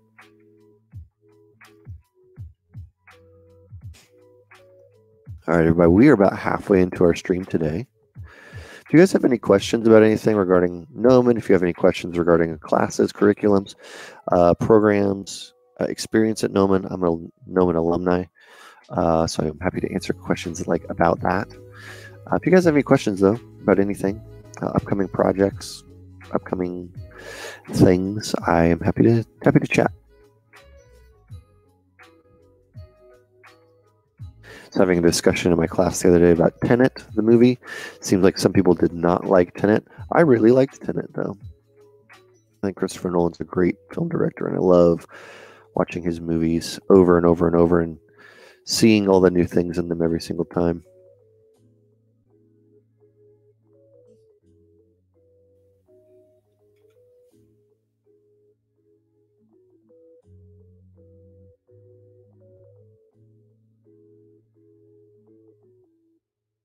Some initial shapes in here, and this is not something that I'm like, okay, I nailed it, guys. This is the final version.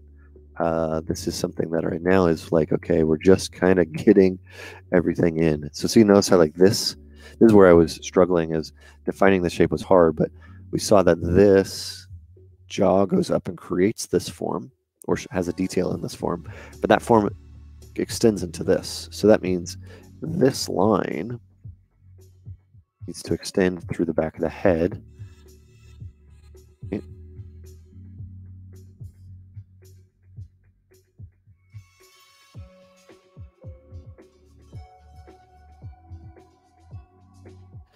that's how we're going to try to get that relationship or understand that relationship. How high it goes up, how tapered this is probably a key element right here.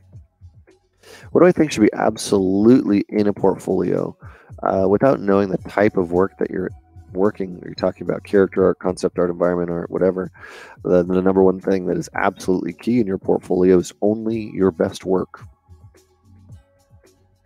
Only your best work. If you show anything that is off or isn't your best work, or you just thought was cool but isn't actually as good as your other stuff, you're probably not going to get a job because of that.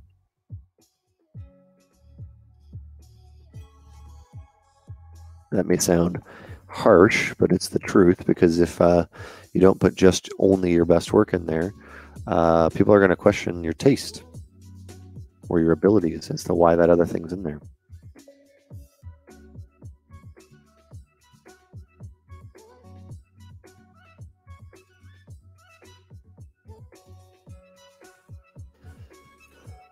Really digging working on this concept so far. I think I've not really captured this area at all.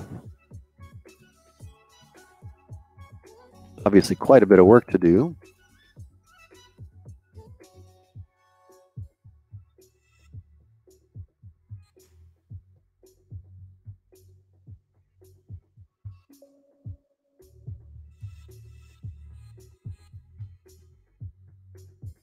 But even if we go from our previous saves, so this is save 3. If I open up save 2, this is save 2. So progressing, we'll go through our standard progression we typically do here. This is what we started with today. This is the concept we're working off from Bjorn Huri. Phase 2, right? You can see us basically taking it, blocking in some of the initial shapes. What we did is we took a little bit of time to evaluate the concept, colored in the big blocks of shapes so we could understand the actual size and the relationship to other shapes, and then we've been continuing to work on that. So from here to here, let's just click the same thing so that it's the same bits, but you can start to see it coming together, and we're getting a little bit more personality, but not just personality. The big things you're going to notice is the silhouette is going to start changing and getting more exciting, which is good. I think these little horns are sticking out a little far, but one side maybe not, one side maybe a little too far. So I might just a little bit. Yeah, no. you're planning on joining our Foundation in Art and Design course. Awesome. But you're having trouble with finding a place near the school. Do you know if there's any student residence or any way you can get some help? Any website? You should get in contact with our student services person. I would reach out to them, and they can help you find an apartment or a place to live. Student services. If you've already been speaking to our admissions team, which I'm assuming you have, considering you're talking about starting a foundation program, your admissions advisor should be able to help you.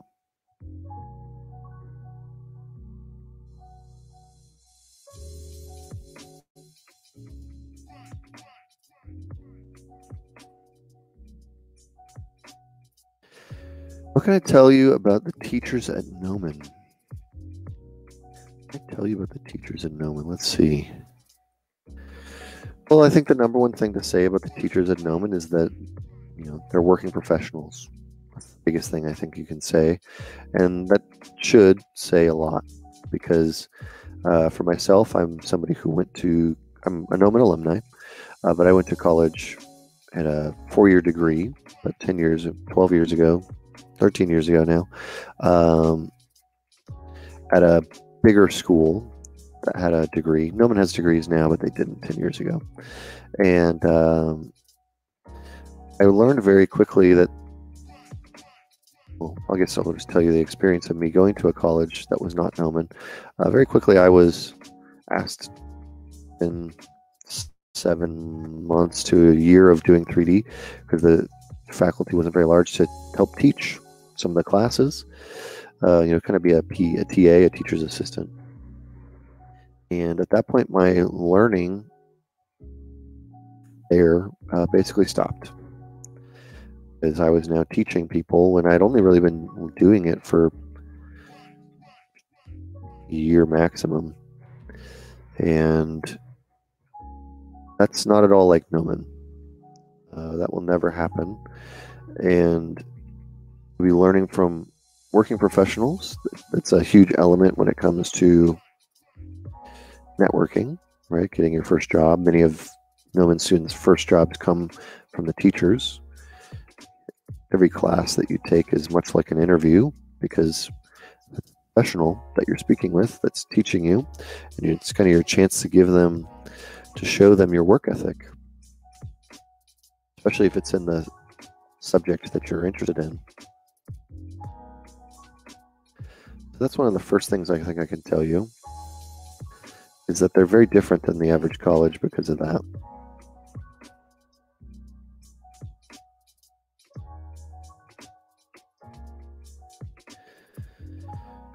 Let's mask this.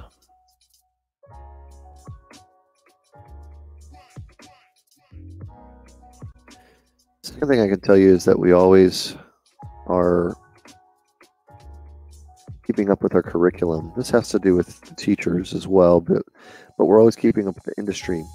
Gnomon's number one goal, aside from training students, is to serve the industry.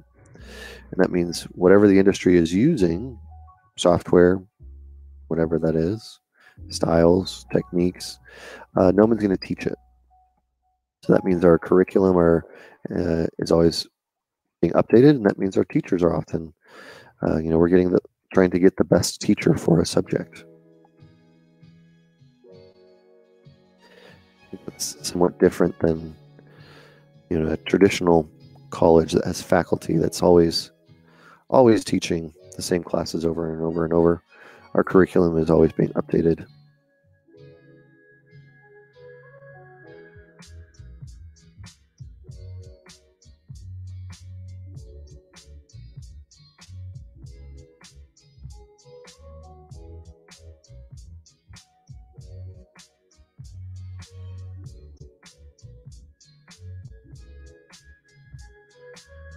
No problem. Happy to talk about anything you guys want.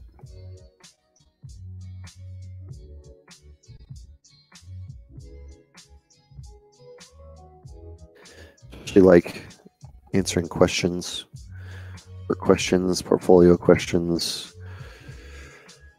Enjoy answering those if it's helpful to people. Hitting a bit of a low poly count here, where I can't really do everything I'm going to need to do.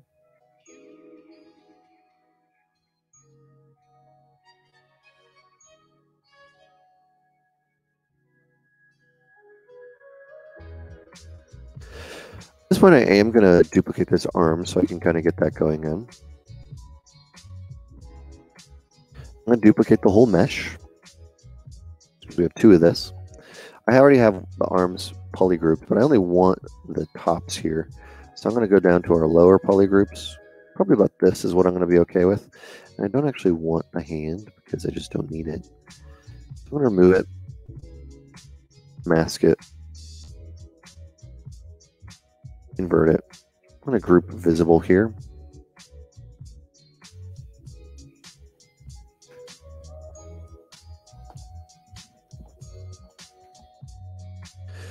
I'm going to split groups.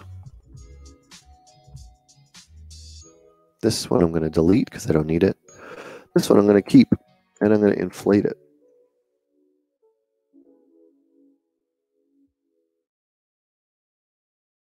I'm going to subtly inflate it here, even though I don't think it needs to be. Maybe a little bit. We're going to create that very harsh horizontal line. Just a key feature of some of this character, that there's these very intentional lines.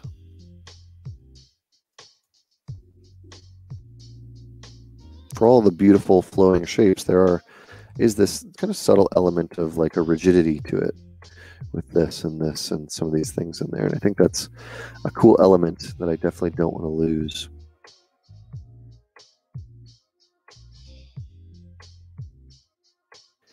What can I say about the students? Gnomon students are amazing. They are incredibly driven. They're incredibly passionate about what they're doing. I think you see that in the what's the term? The proof is in the pudding. But if you watch our student reels, if you see much about Gnomon, obviously, I think we have great programs and teachers, and I think we're doing the right things there.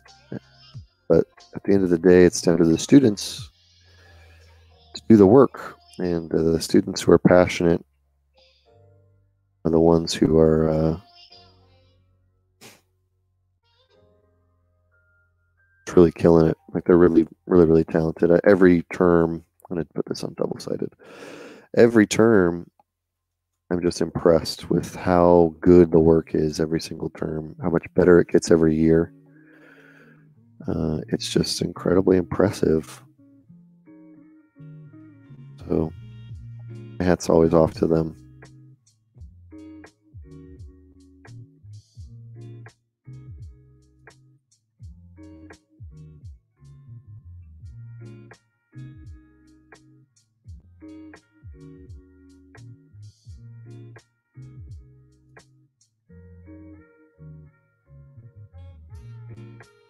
Also very cool. I think I've met a lot of really good friends at Gnomon or through Gnomon. People who are Gnomon students, people who are going to just as individual a la carte classes. There's some really cool people there.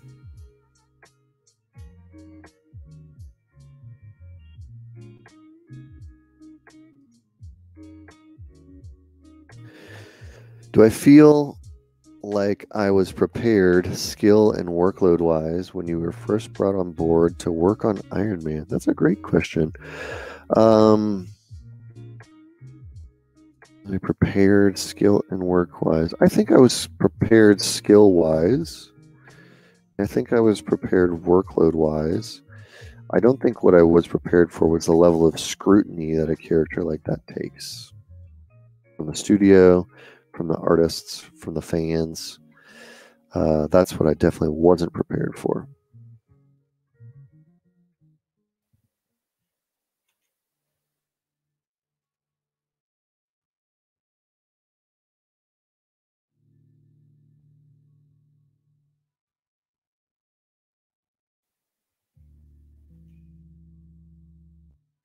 This one's going to take a little bit longer with some of these. It's such a round shape, and out of this round shape, you can see it like emerges. It's going to take a little while to really figure out. I think it just needs more geometry too. But we can get a nice starting point.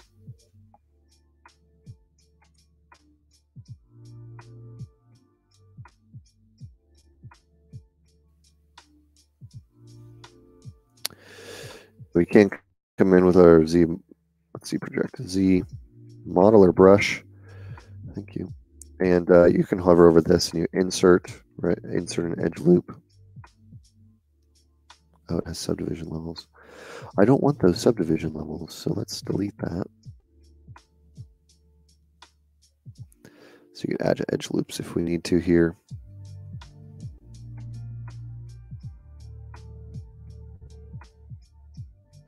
Help us capture that a little better.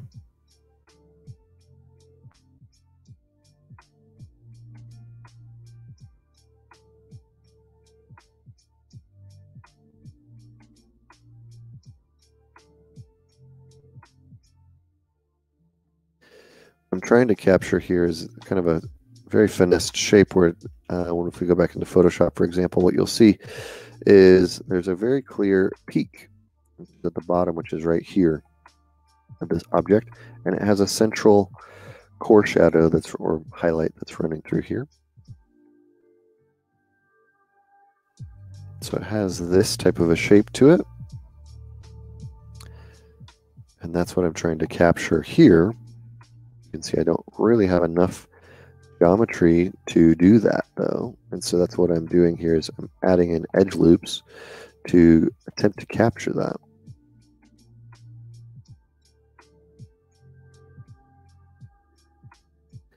So I probably need to add in a couple more edge loops here,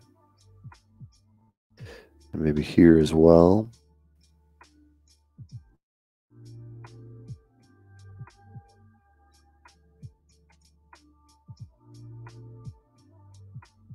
And start to understand what it is that's making this shape. I don't have a ton of information on this side. You know, this doesn't necessarily reflect what's over here. To me, from the profile, it kind of feels like the arm is going to come through straight down. This is this. And this might come like this. It has to go on top of it though, but it might kind of be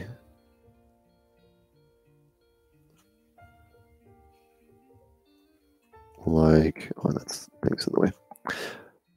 This.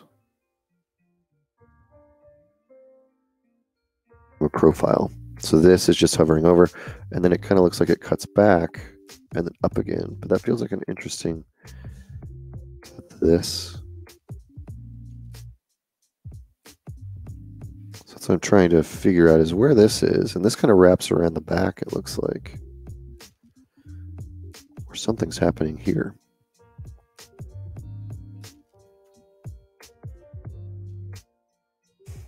Hard to tell.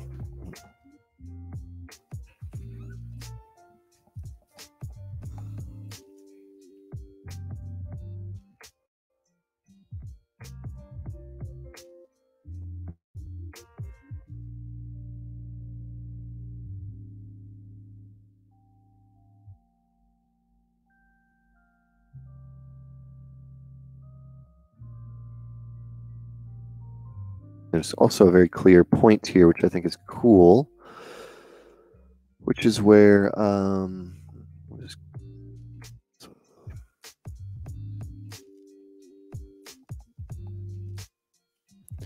a very clear point here where this, you see it kind of seems like it's intentionally tapering here. There's an outline there. An outline like this.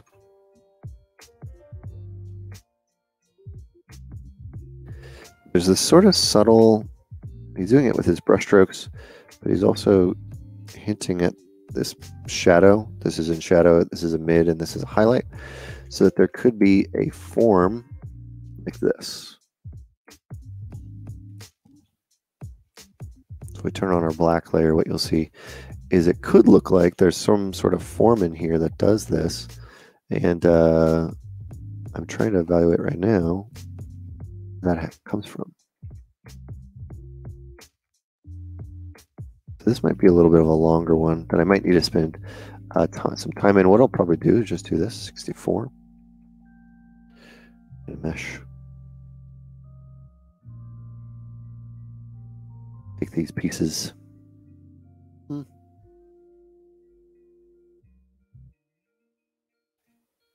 Debating, like, do I want to do that or do I want to just like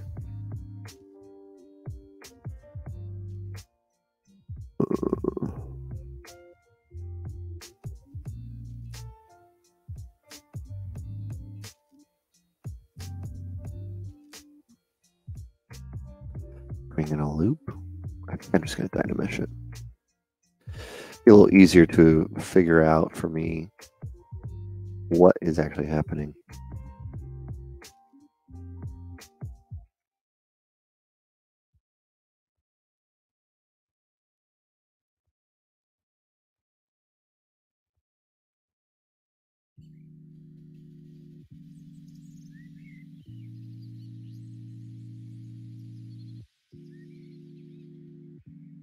It's a little thick.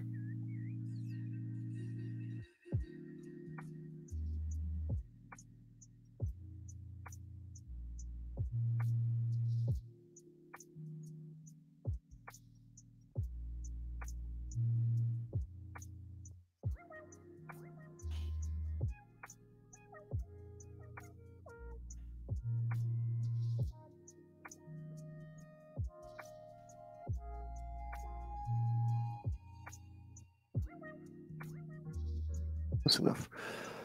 So I can turn that off now. This will just help me kind of define what these shapes are, and so I can just use, traditional sculpting tools. So there's going to be a form in here. I'm just going to smooth the whole thing out. See, it's starting to get really kind of warped and off center.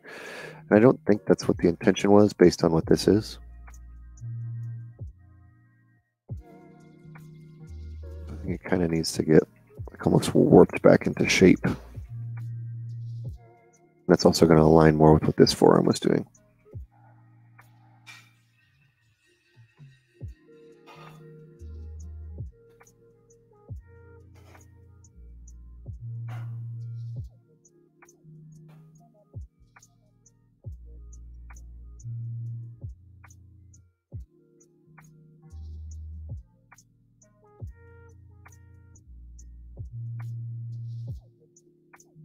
This is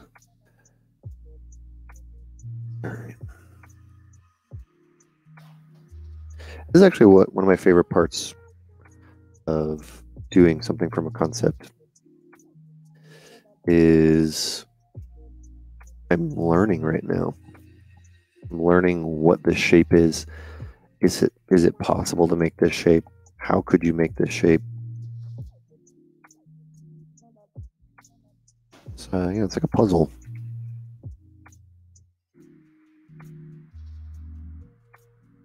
Maybe it is, maybe it isn't. And if it isn't possible, what I would do in production, if I had, access to the concept artist. It doesn't look great.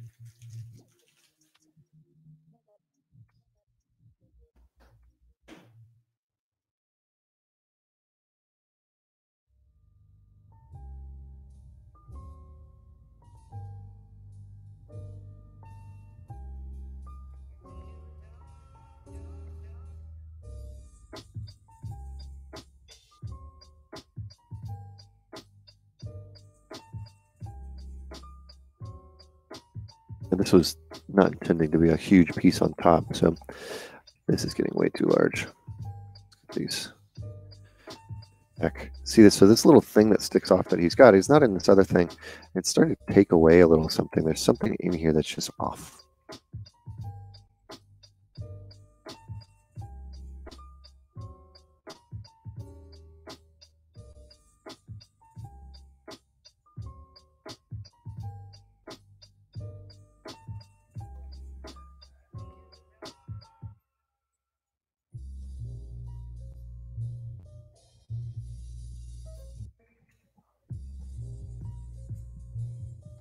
think that should not be so pointy.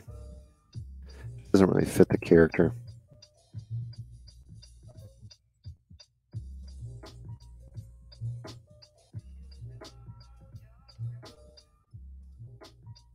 Maybe it's more like this shape down here.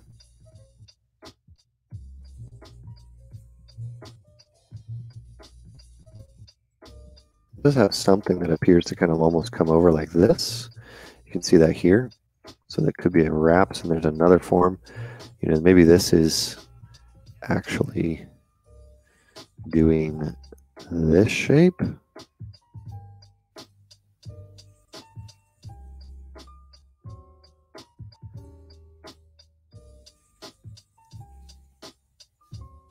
This is the cutout up front. This goes here. Maybe it's, we'll just exaggerate it, but maybe it's intending to do this shape is kind of what I'm feeling like is going on.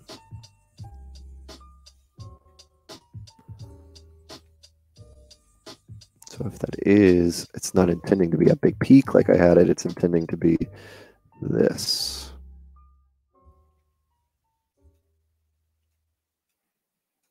More of a right angle.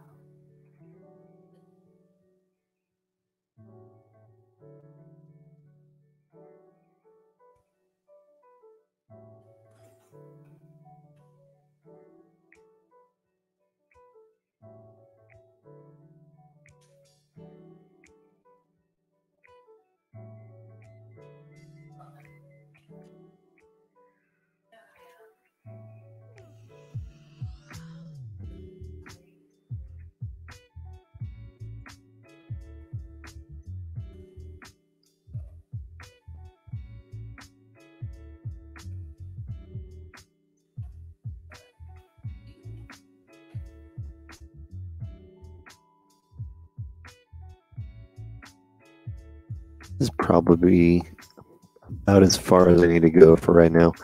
You know, as again, the point of this is not to sculpt the whole character today. If you were hoping that that was what was going to happen on stream, I apologize for disappointing you. Also notice I didn't have symmetry on, so I can just work on the one.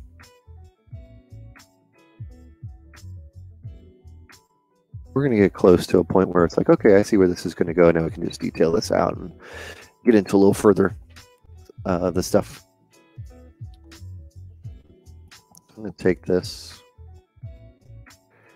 I'm going to just mask it. Take that, and I'm going to do just a quick group split. You can also do a split hidden. Is over here, so I can delete that. Oh, as I duplicated it.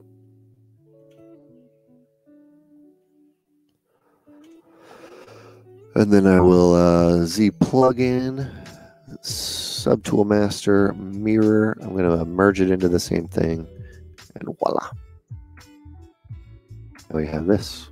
You can also use a couple other ways to do that, but that's one of the easiest ways to especially make sure that it's going to stay in the same location.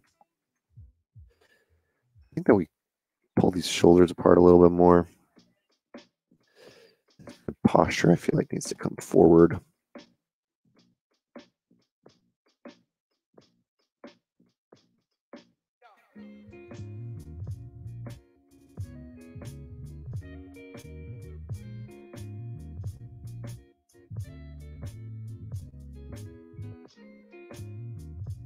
Getting some of these other elements in. I'm going to start working on these legs quite a bit because obviously they're just very tubular and we haven't really done anything with them. So that's what the next step is going to be.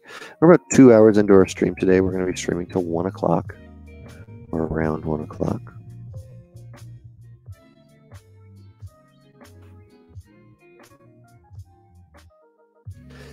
Another save. And we're going to go ahead and load up our previous tool 3 to kind of give us a little bit of some insight into where we are. I'm going to take this and just close it though.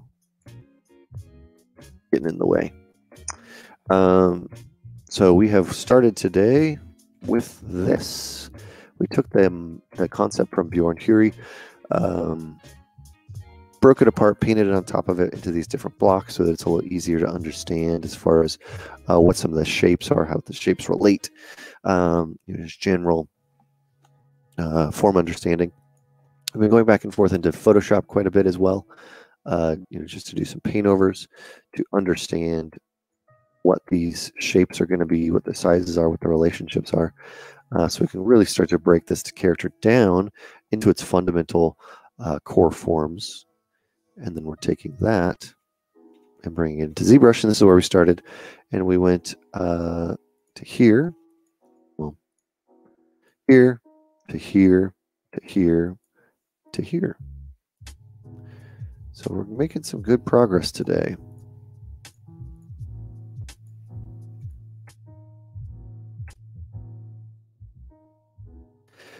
Different type of progress, if you're doing something for concept work or for yourself or something like that, often it's a little easier to make faster progress, and that's because you're doing it for yourself and there's nothing to really tell you if what you're doing is wrong, not looking the way that it should. Whereas if you're working on a piece that has art, or it's an anatomy study, or it's something like that, there is ways to tell you if you're doing it wrong or it's not looking good, because it won't look like the piece. So it's just kind of a different way to work or different process. But getting our base mesh in is going to be a really important element. The next step is going to be these legs. We're going to put on some of these pads here. We're going to make these knee pads quite a bit bigger, right? Talk about that. Get these boots going and continue with this. So first thing I'm going to do is I think I'm actually going to just knee pad sizes. So I'm looking at this profile here. So if I take some of this off, I'm looking at this relationship here. From here to here, I see this long, smooth shape, and it juts out pretty harshly and cuts back pretty harshly. But then it's going to go back into another smooth, which this is kind of attempting, I think, to give a sense of what the profile should be like. And so I can tell it's overlapping a little bit here because of what he's drawn. But it still feels like it's probably going to overlap quite a bit here. So profile-wise, what that means to me is these boots can probably come out quite a bit. And there's hide these hands. I'm going to hide these little pieces here for now.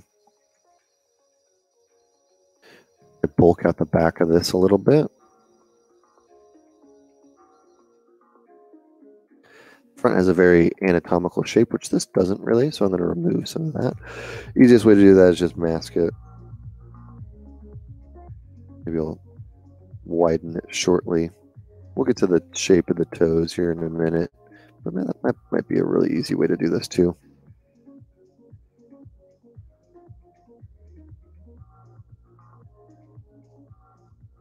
To get that initial size.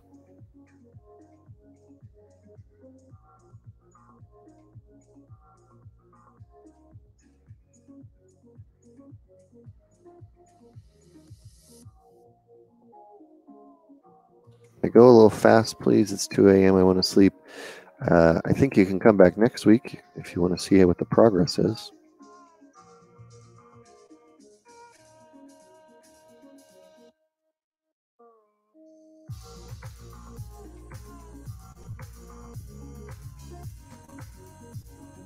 We'll be working on this character for several weeks in a row.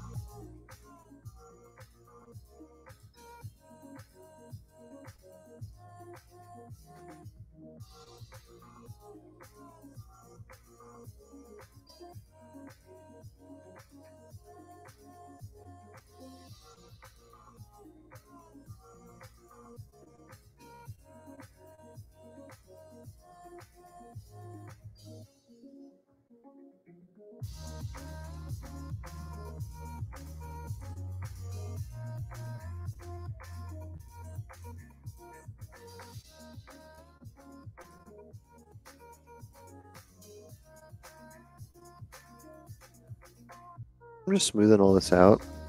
It's getting a little tube-like, but that's okay because I'm trying to actually get rid of some of what was already there. I want to be able to define my own shapes in here.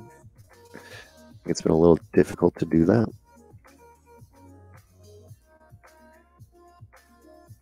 I have no idea what the butt is going to look like, what the back's going to look like.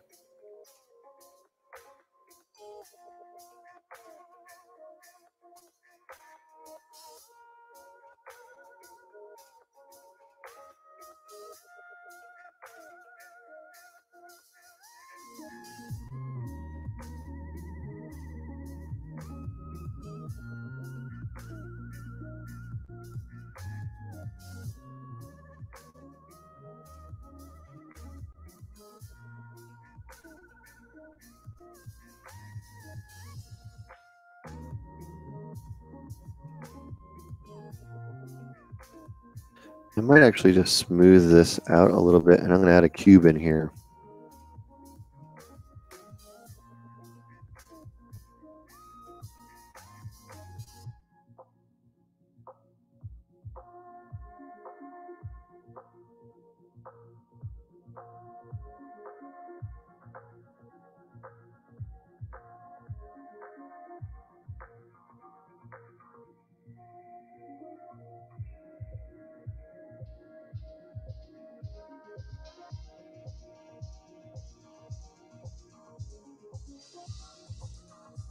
If you have a request for tips, Mr. Sampson, I'm happy to answer them.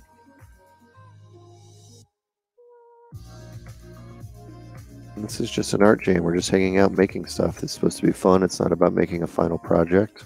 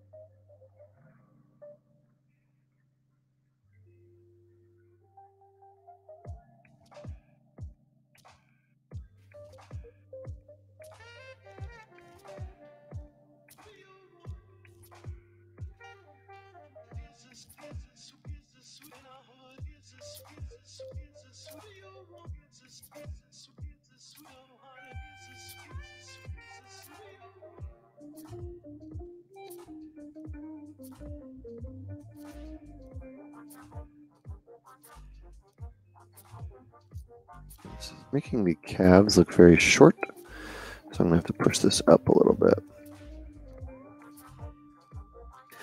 How could I get into digital sculpting at home? ZBrush Core Mini is probably the best way to do that. It's a free program. It's a very trimmed down version of this. But it is free.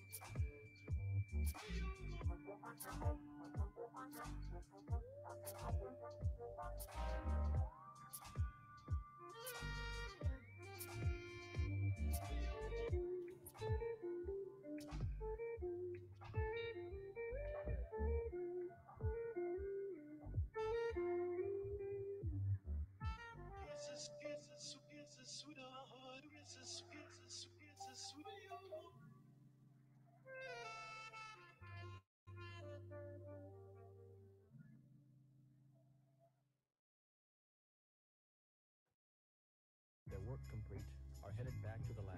Testing 1, 2. Diane, it is 4:28 a.m. You should have something for us by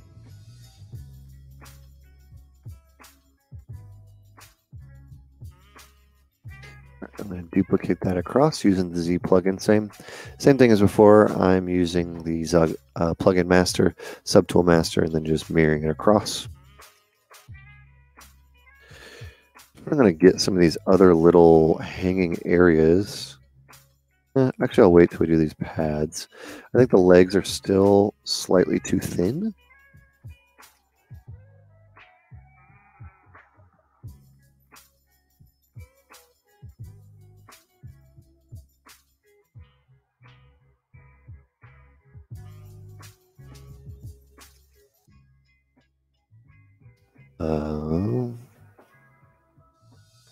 I feel like there's some overall proportional issue that I'm not able to see right now, so we'll probably evaluate that a little more next week.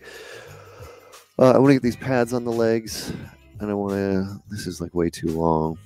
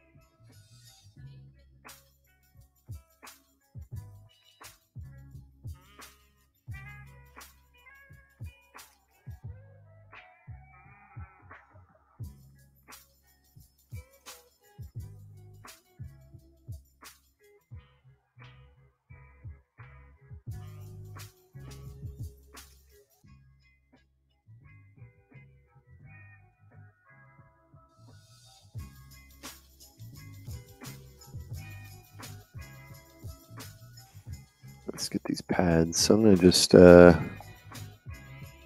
make another cube.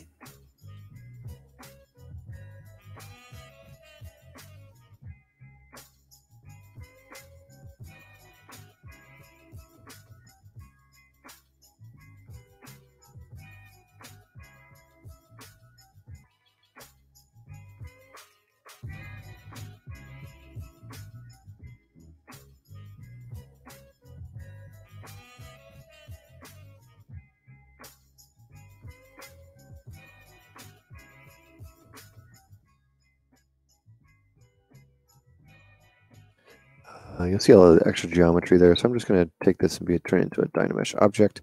It's a little high, so I'm going to turn it to 64. That's 644 Dynamesh. There we go. So this is going to be another piece of this. I'm going to rotate this around.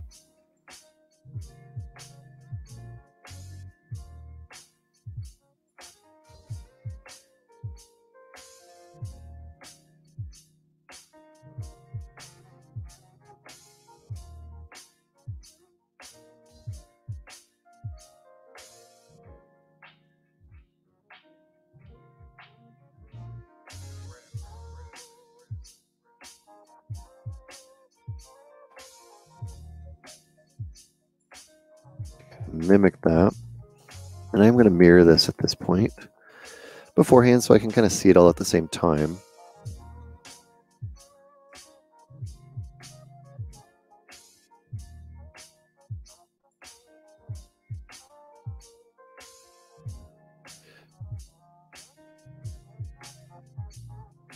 This is a block out, so I'm not trying to make the final piece right now.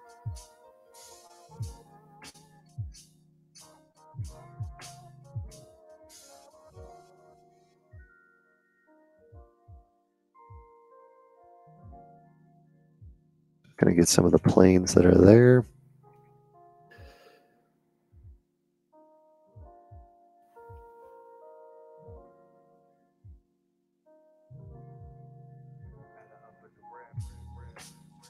little further than I wanted it to be.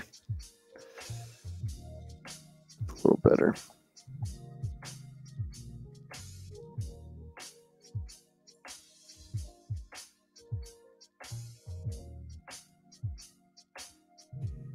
So this is somewhat important. I don't know what this is going to look like on the side. I feel like it should maybe go a little more on the side, just based on what I'm seeing here.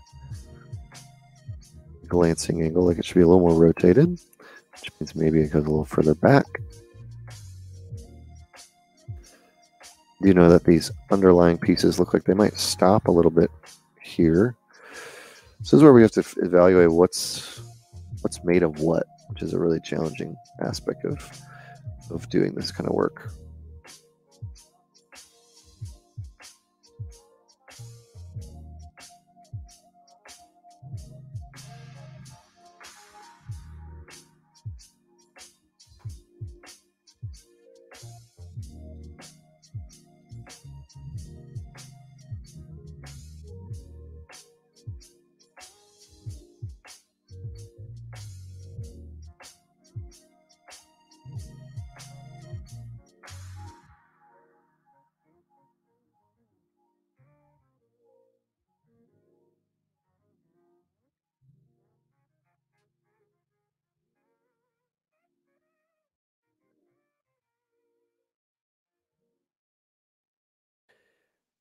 I just want to carve this down a little.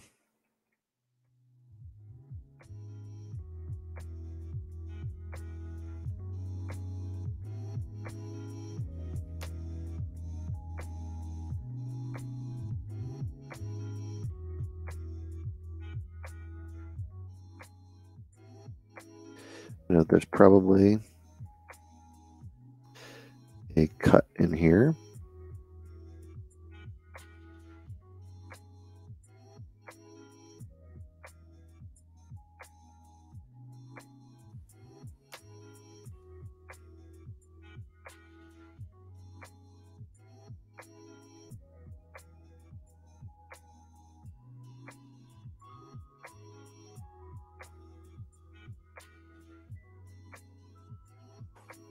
We could make like a little blob on here. We're going to have some shapes that are going to go on this.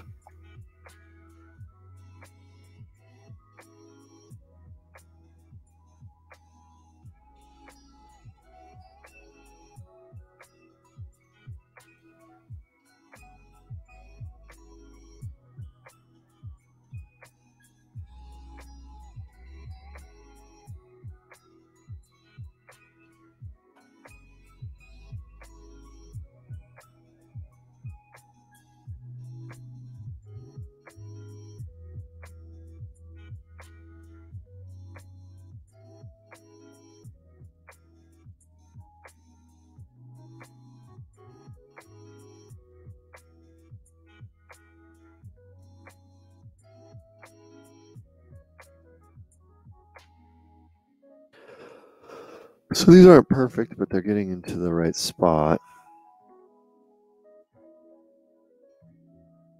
Kind of doing their job, right? Which is helping me evaluate all the other things that are going to be on this.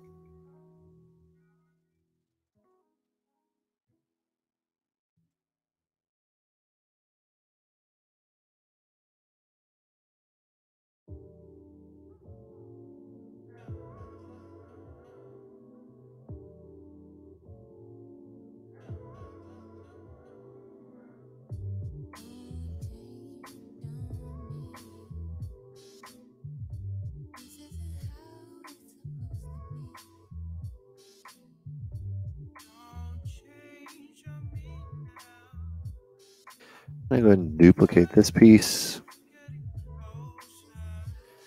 Well, we'll squish it this way first.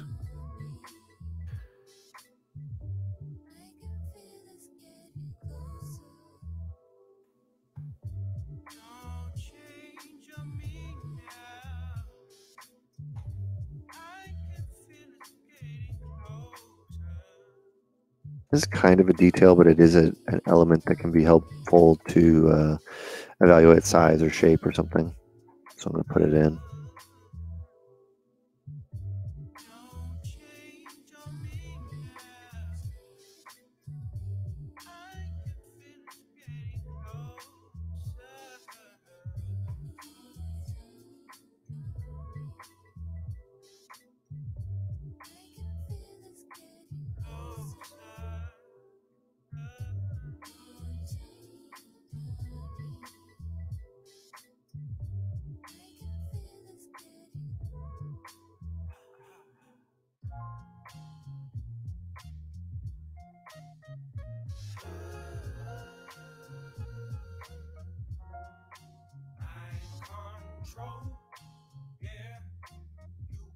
I see that these kind of sitting in here.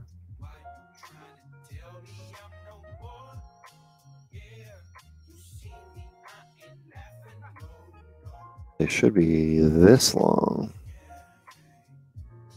This is another good way to evaluate, like, is this working? Is the size of this seam about correct?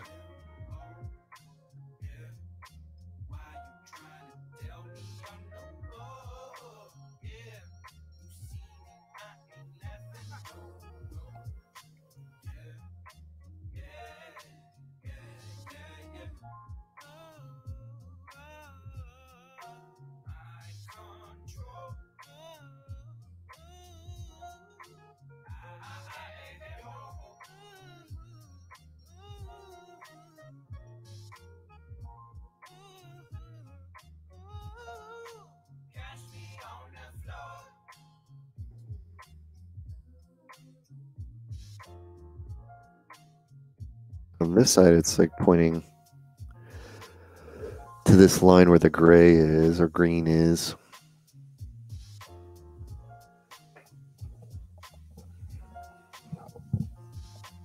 Rolled over my headphones. And this is actually below it, so it's like it should be a little lower, I think, but they feel too long right now.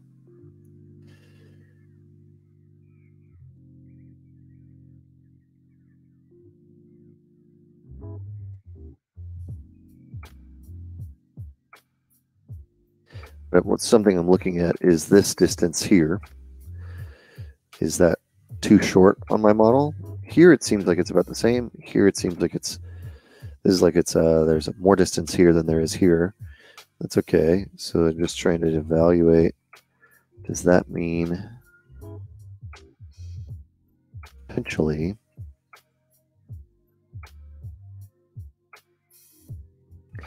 the whole arm should go outward to make up that distance?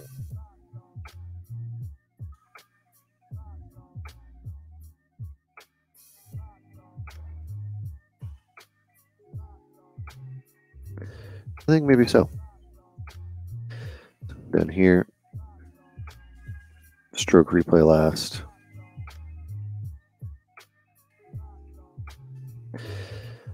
Put this in the back and I can overlay it. We'll probably do that next time. We only got about 30 minutes left in the stream, and I'm probably going to end it a little early today.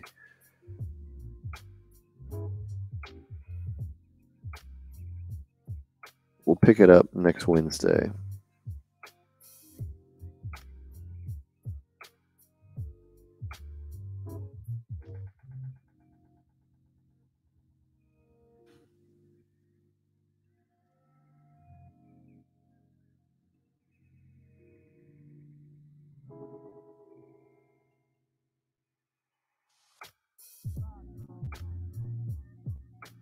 I'm not going to make the sword of the shield yet because I think it needs a little more time.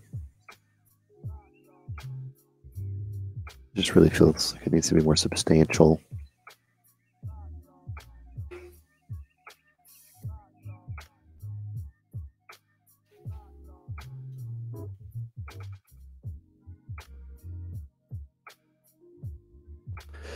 What I'm going to start doing here is I'm going to start introducing some color.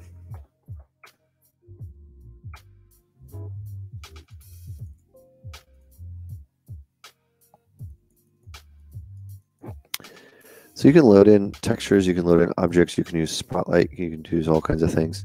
I'm going to load Spotlight.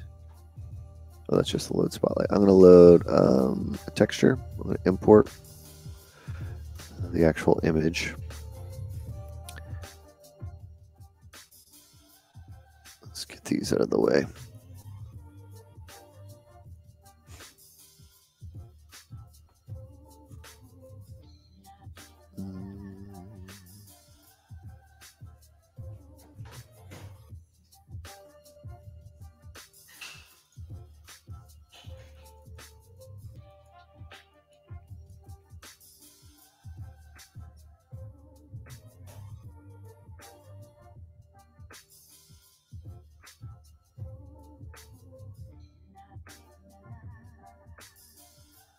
For some reason, my brain is failing me and I can't remember.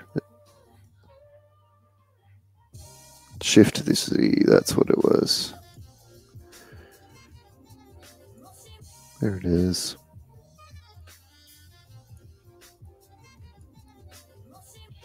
Another way to do this inside ZBrush is just use Spotlight. Nice thing with this is you can color pick, and this is the only reason I really wanted it in here.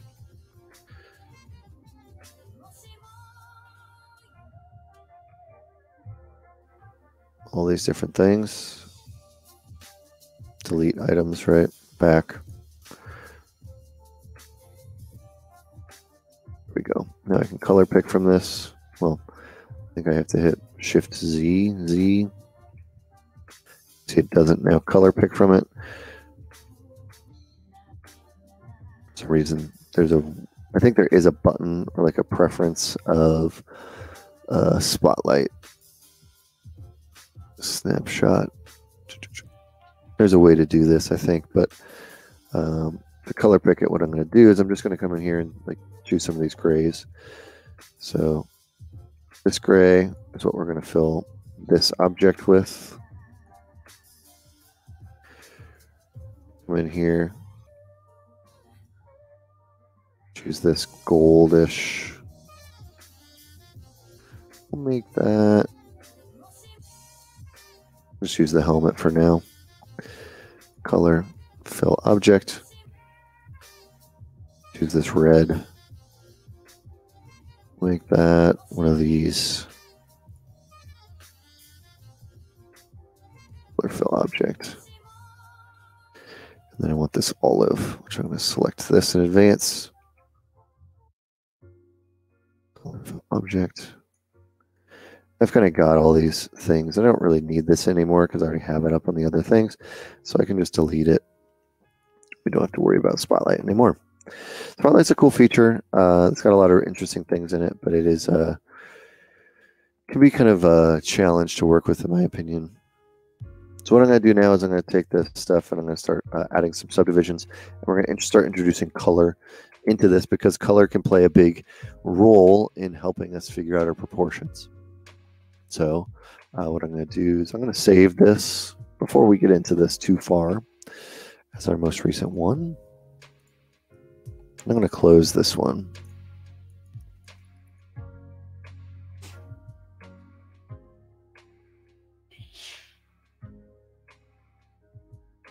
So our general gray, I'm going to fill this with that gray. Oops.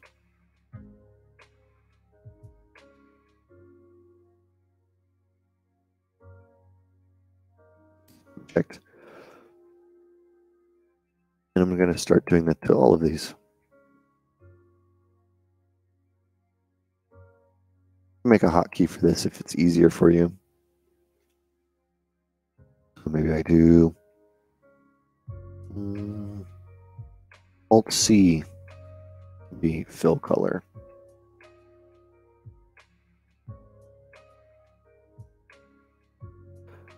This one.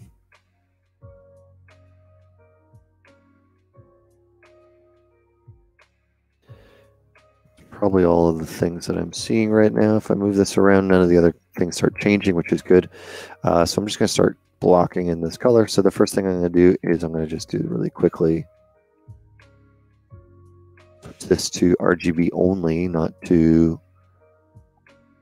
host.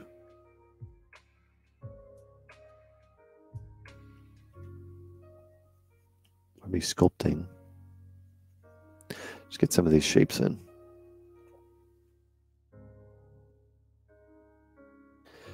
At this point, I can also use this as a point to block in the shape. So I like to use color quite a bit to replace sculpting when it's a difficult thing to sculpt. But what it's going to be really useful for is more for the proportions. If we're trying to make this accurate, and this isn't, you know, our own interpretation of something, this is where it gets much, much harder. You know, as we get closer, or want to get closer and closer to this, make it 100% accurate. right? So this is where I'm going to use color to say this is roughly the size and the shape of this mask. That there's this gold that's going to run up along this thing.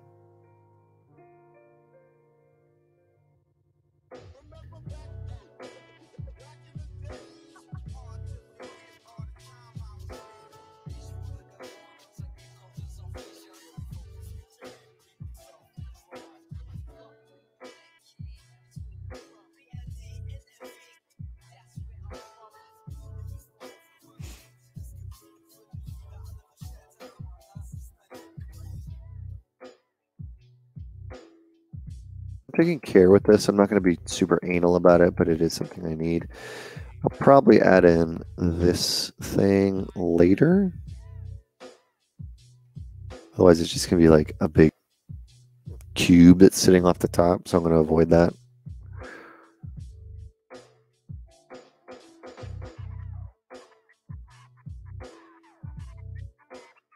Subdivide this. Making sure it's not destroying anything. Still think that needs to be bigger and bulkier. We'll deal with that a little bit more later. Get this gold in.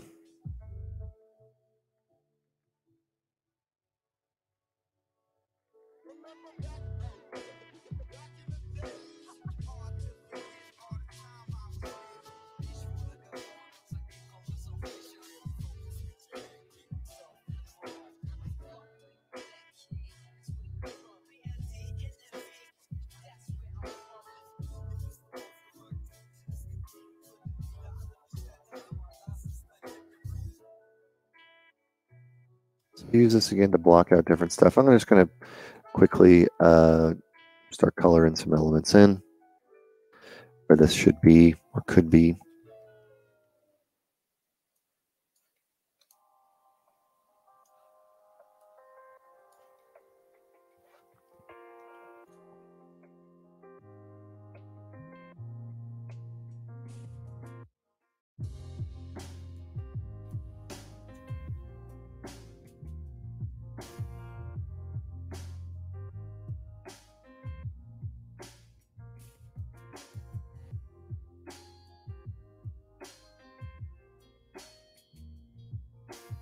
Obviously some big shape differences that are going to have to happen in here at some point.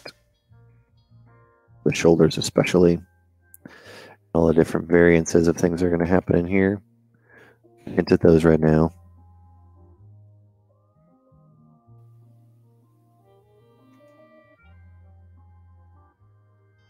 This is one of the things that color helps do quite a bit, is it helps you or can help you move into the next phase.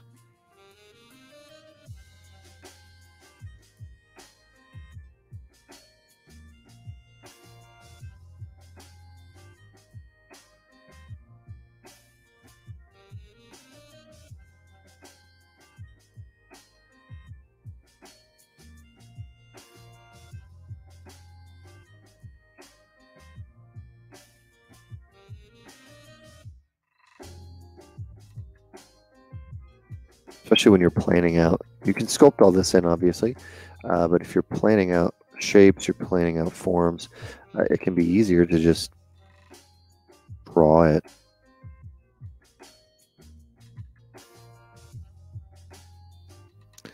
So give you a better sense of gestures, the forms maybe that are going to write on top.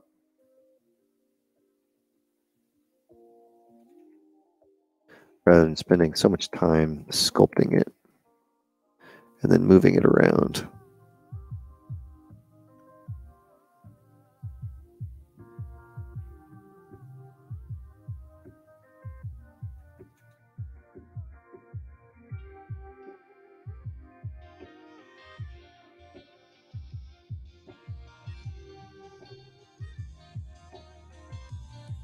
And it's kind of nice because it also just gets you even closer to the actual, to the final.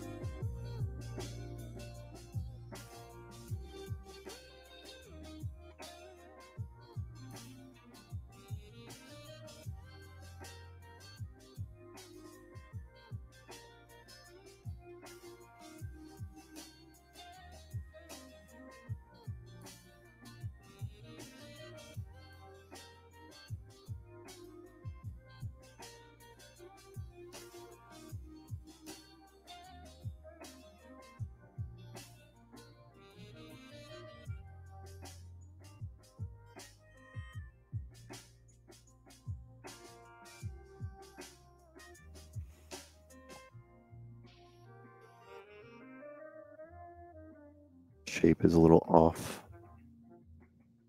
I wasn't really recognizing that until now.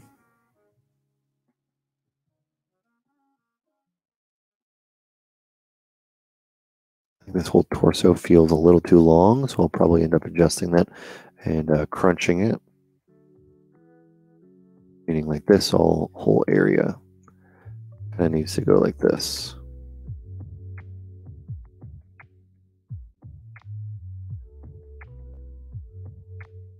So let's just do it.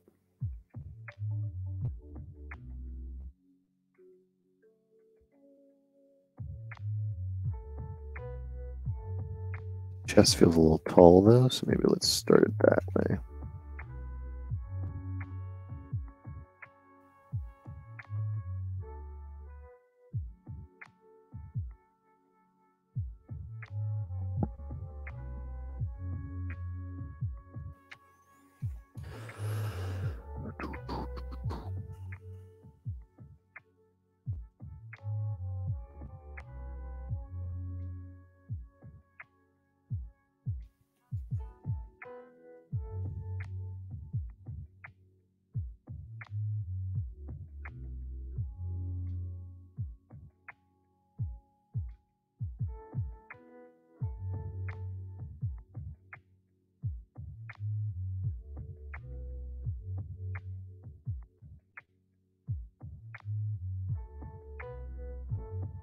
Smoothing on my poly paint, so I'm going to remove that. And this is sometimes also a little easier, like how I had sculpted that in. Sometimes it can be a little easier to just paint and sculpt at the same time to do like a shape of something.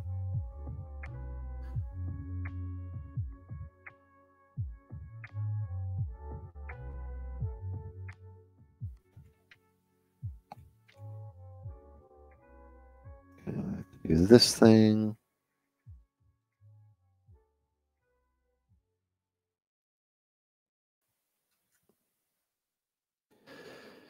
Back of this is all going to be this red.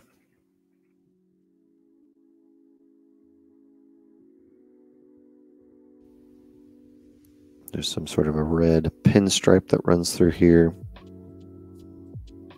Not all the way, so I'm going to have to figure out exactly what it is that's making the pinstripe, because it's on both sides, inside and the outside of the leg.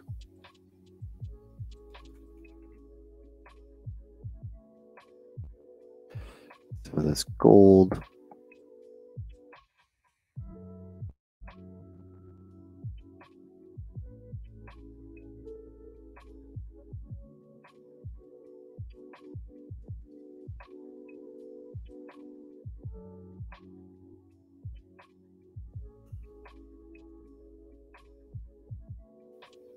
This gold there.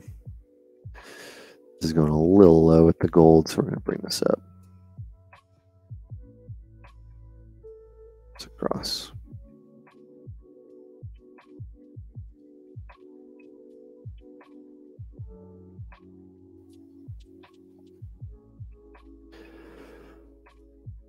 We're getting pretty close. We are missing a couple, like you can kind of see now in the back.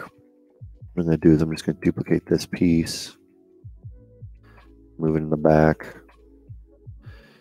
really widen it up quite a bit. Looks like there's two of them though. Widen it up either way.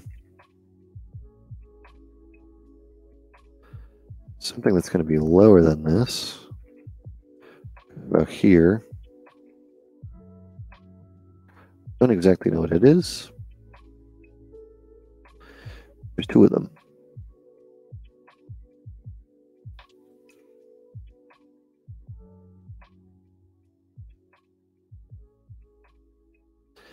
They're obviously pretty close to the body, so I need to figure out, this piece is not totally working for me.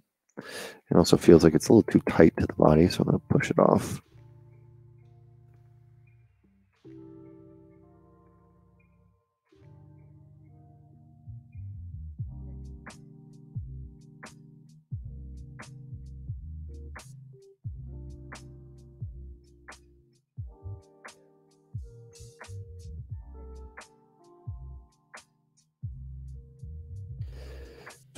to sculpting mode so I can bring this in.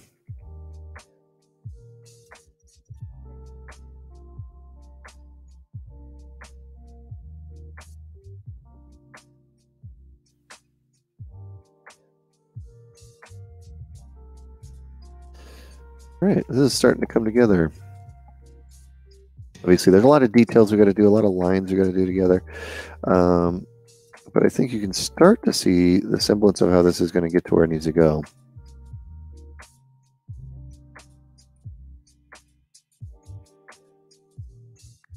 A lot of work to do.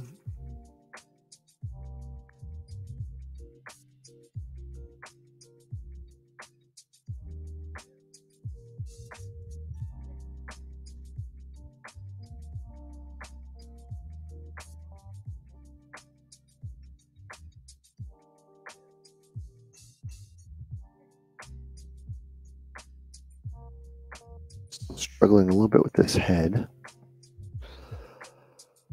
But I think we're getting there, at least to the point where we can start evaluating. Obviously, we can come in here, choose like a dark, dark color here.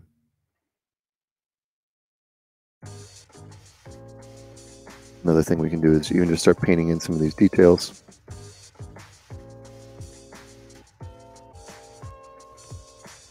Seems like there's some big form there that I'm missing.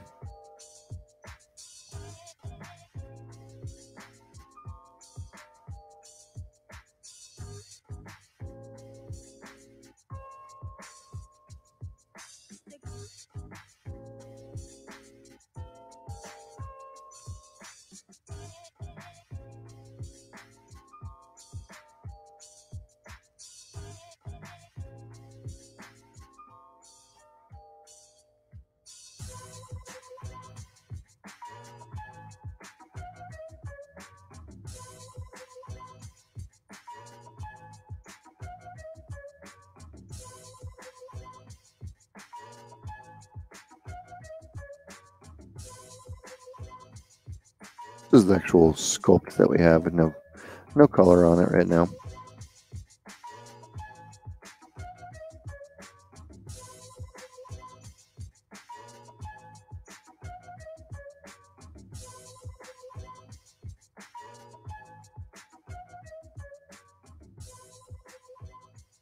I'm gonna draw in some of this.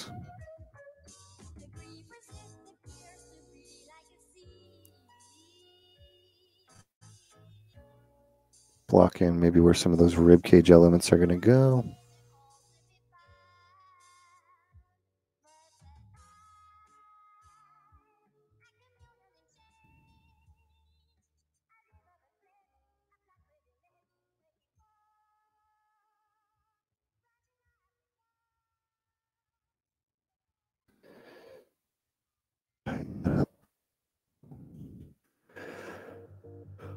Lines on the helmet will help quite a bit, or the dots on the helmet. I think there's still quite a bit to do here, but I think we're in a really good starting position, which I'm feeling pretty good about.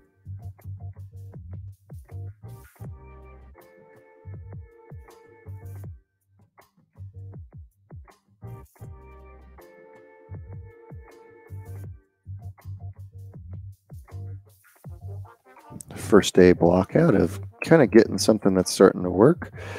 Obviously, like I said, plenty of work to do. Not saying it's anywhere close to done, but to go from nothing to something, which is nice. It's a nice feeling to start progressing on that.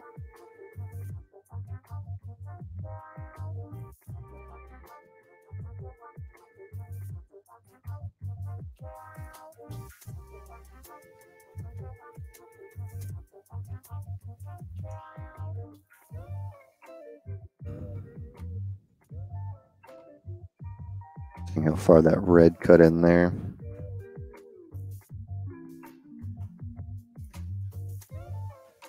Doesn't quite have the persona yet. Doesn't quite have some of the bulk that this character is really feeling.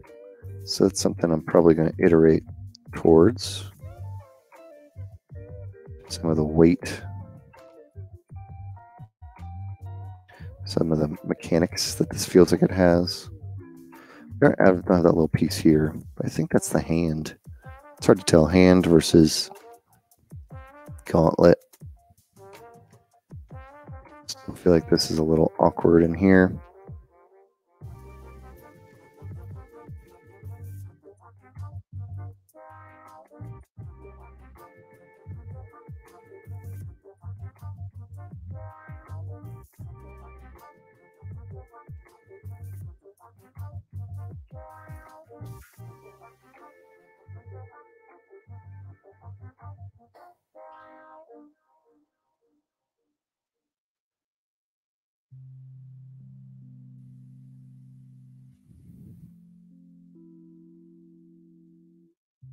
We're getting there. I think as we start to flesh this out and get to see some more of the details start to appear over the next couple of weeks, we're going to see some of this evolve, obviously, but we're going to see what needs to be adjusted. Typically for me, I can work about 3 hours, which is conveniently the amount of time in the stream, before I need to take a break of just getting a fresh eye. And so we're just about there.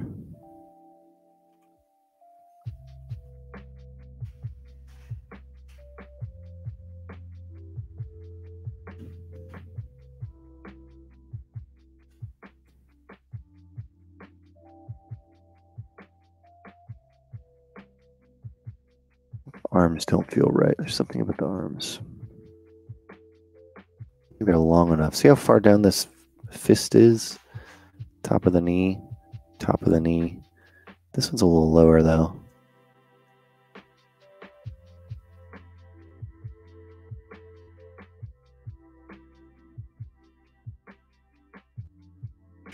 Take that all the way down.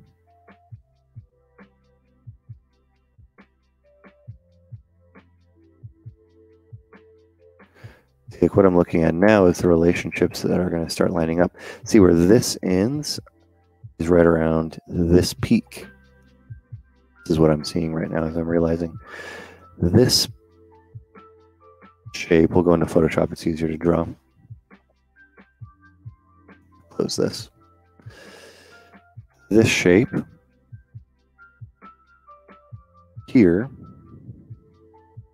horizontal line, these divots at the bottom are roughly at the same point, and they end right around here, which is where this shape is happening. Mine, and here is way higher.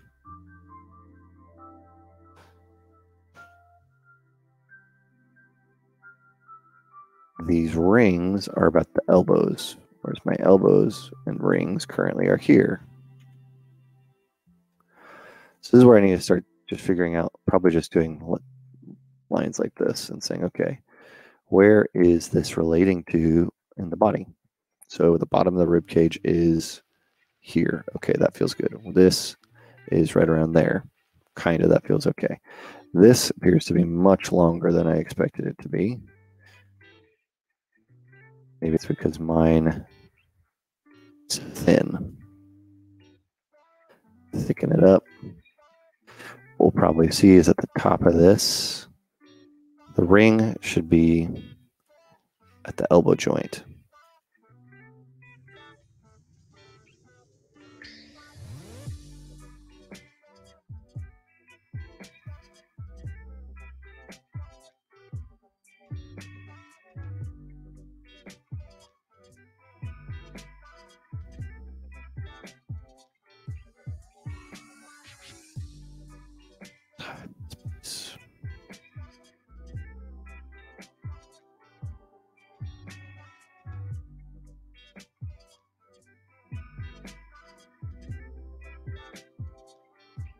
Show that piece again and say the top of this should also start at the ring. Piece.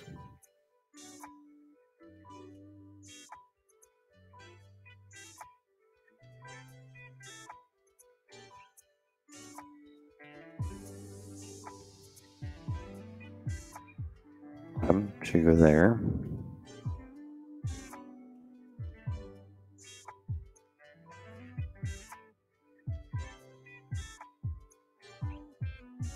Things are probably too small.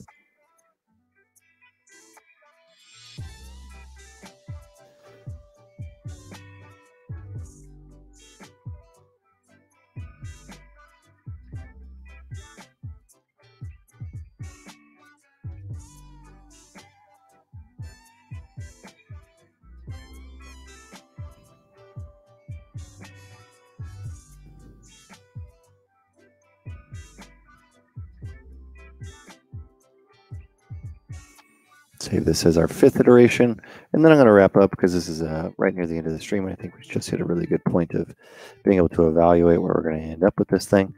I do think that this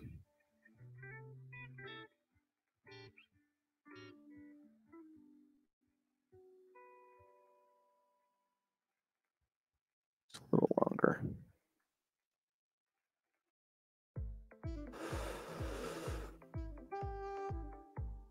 I think that's getting there. So let's load up the last one that we just did so we can have a little bit of a walkthrough.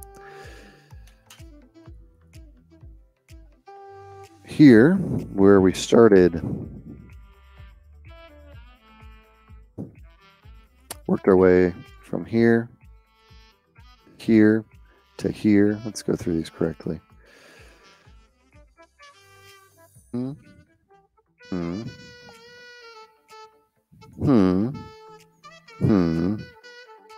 Let's turn these colors off so we can also see.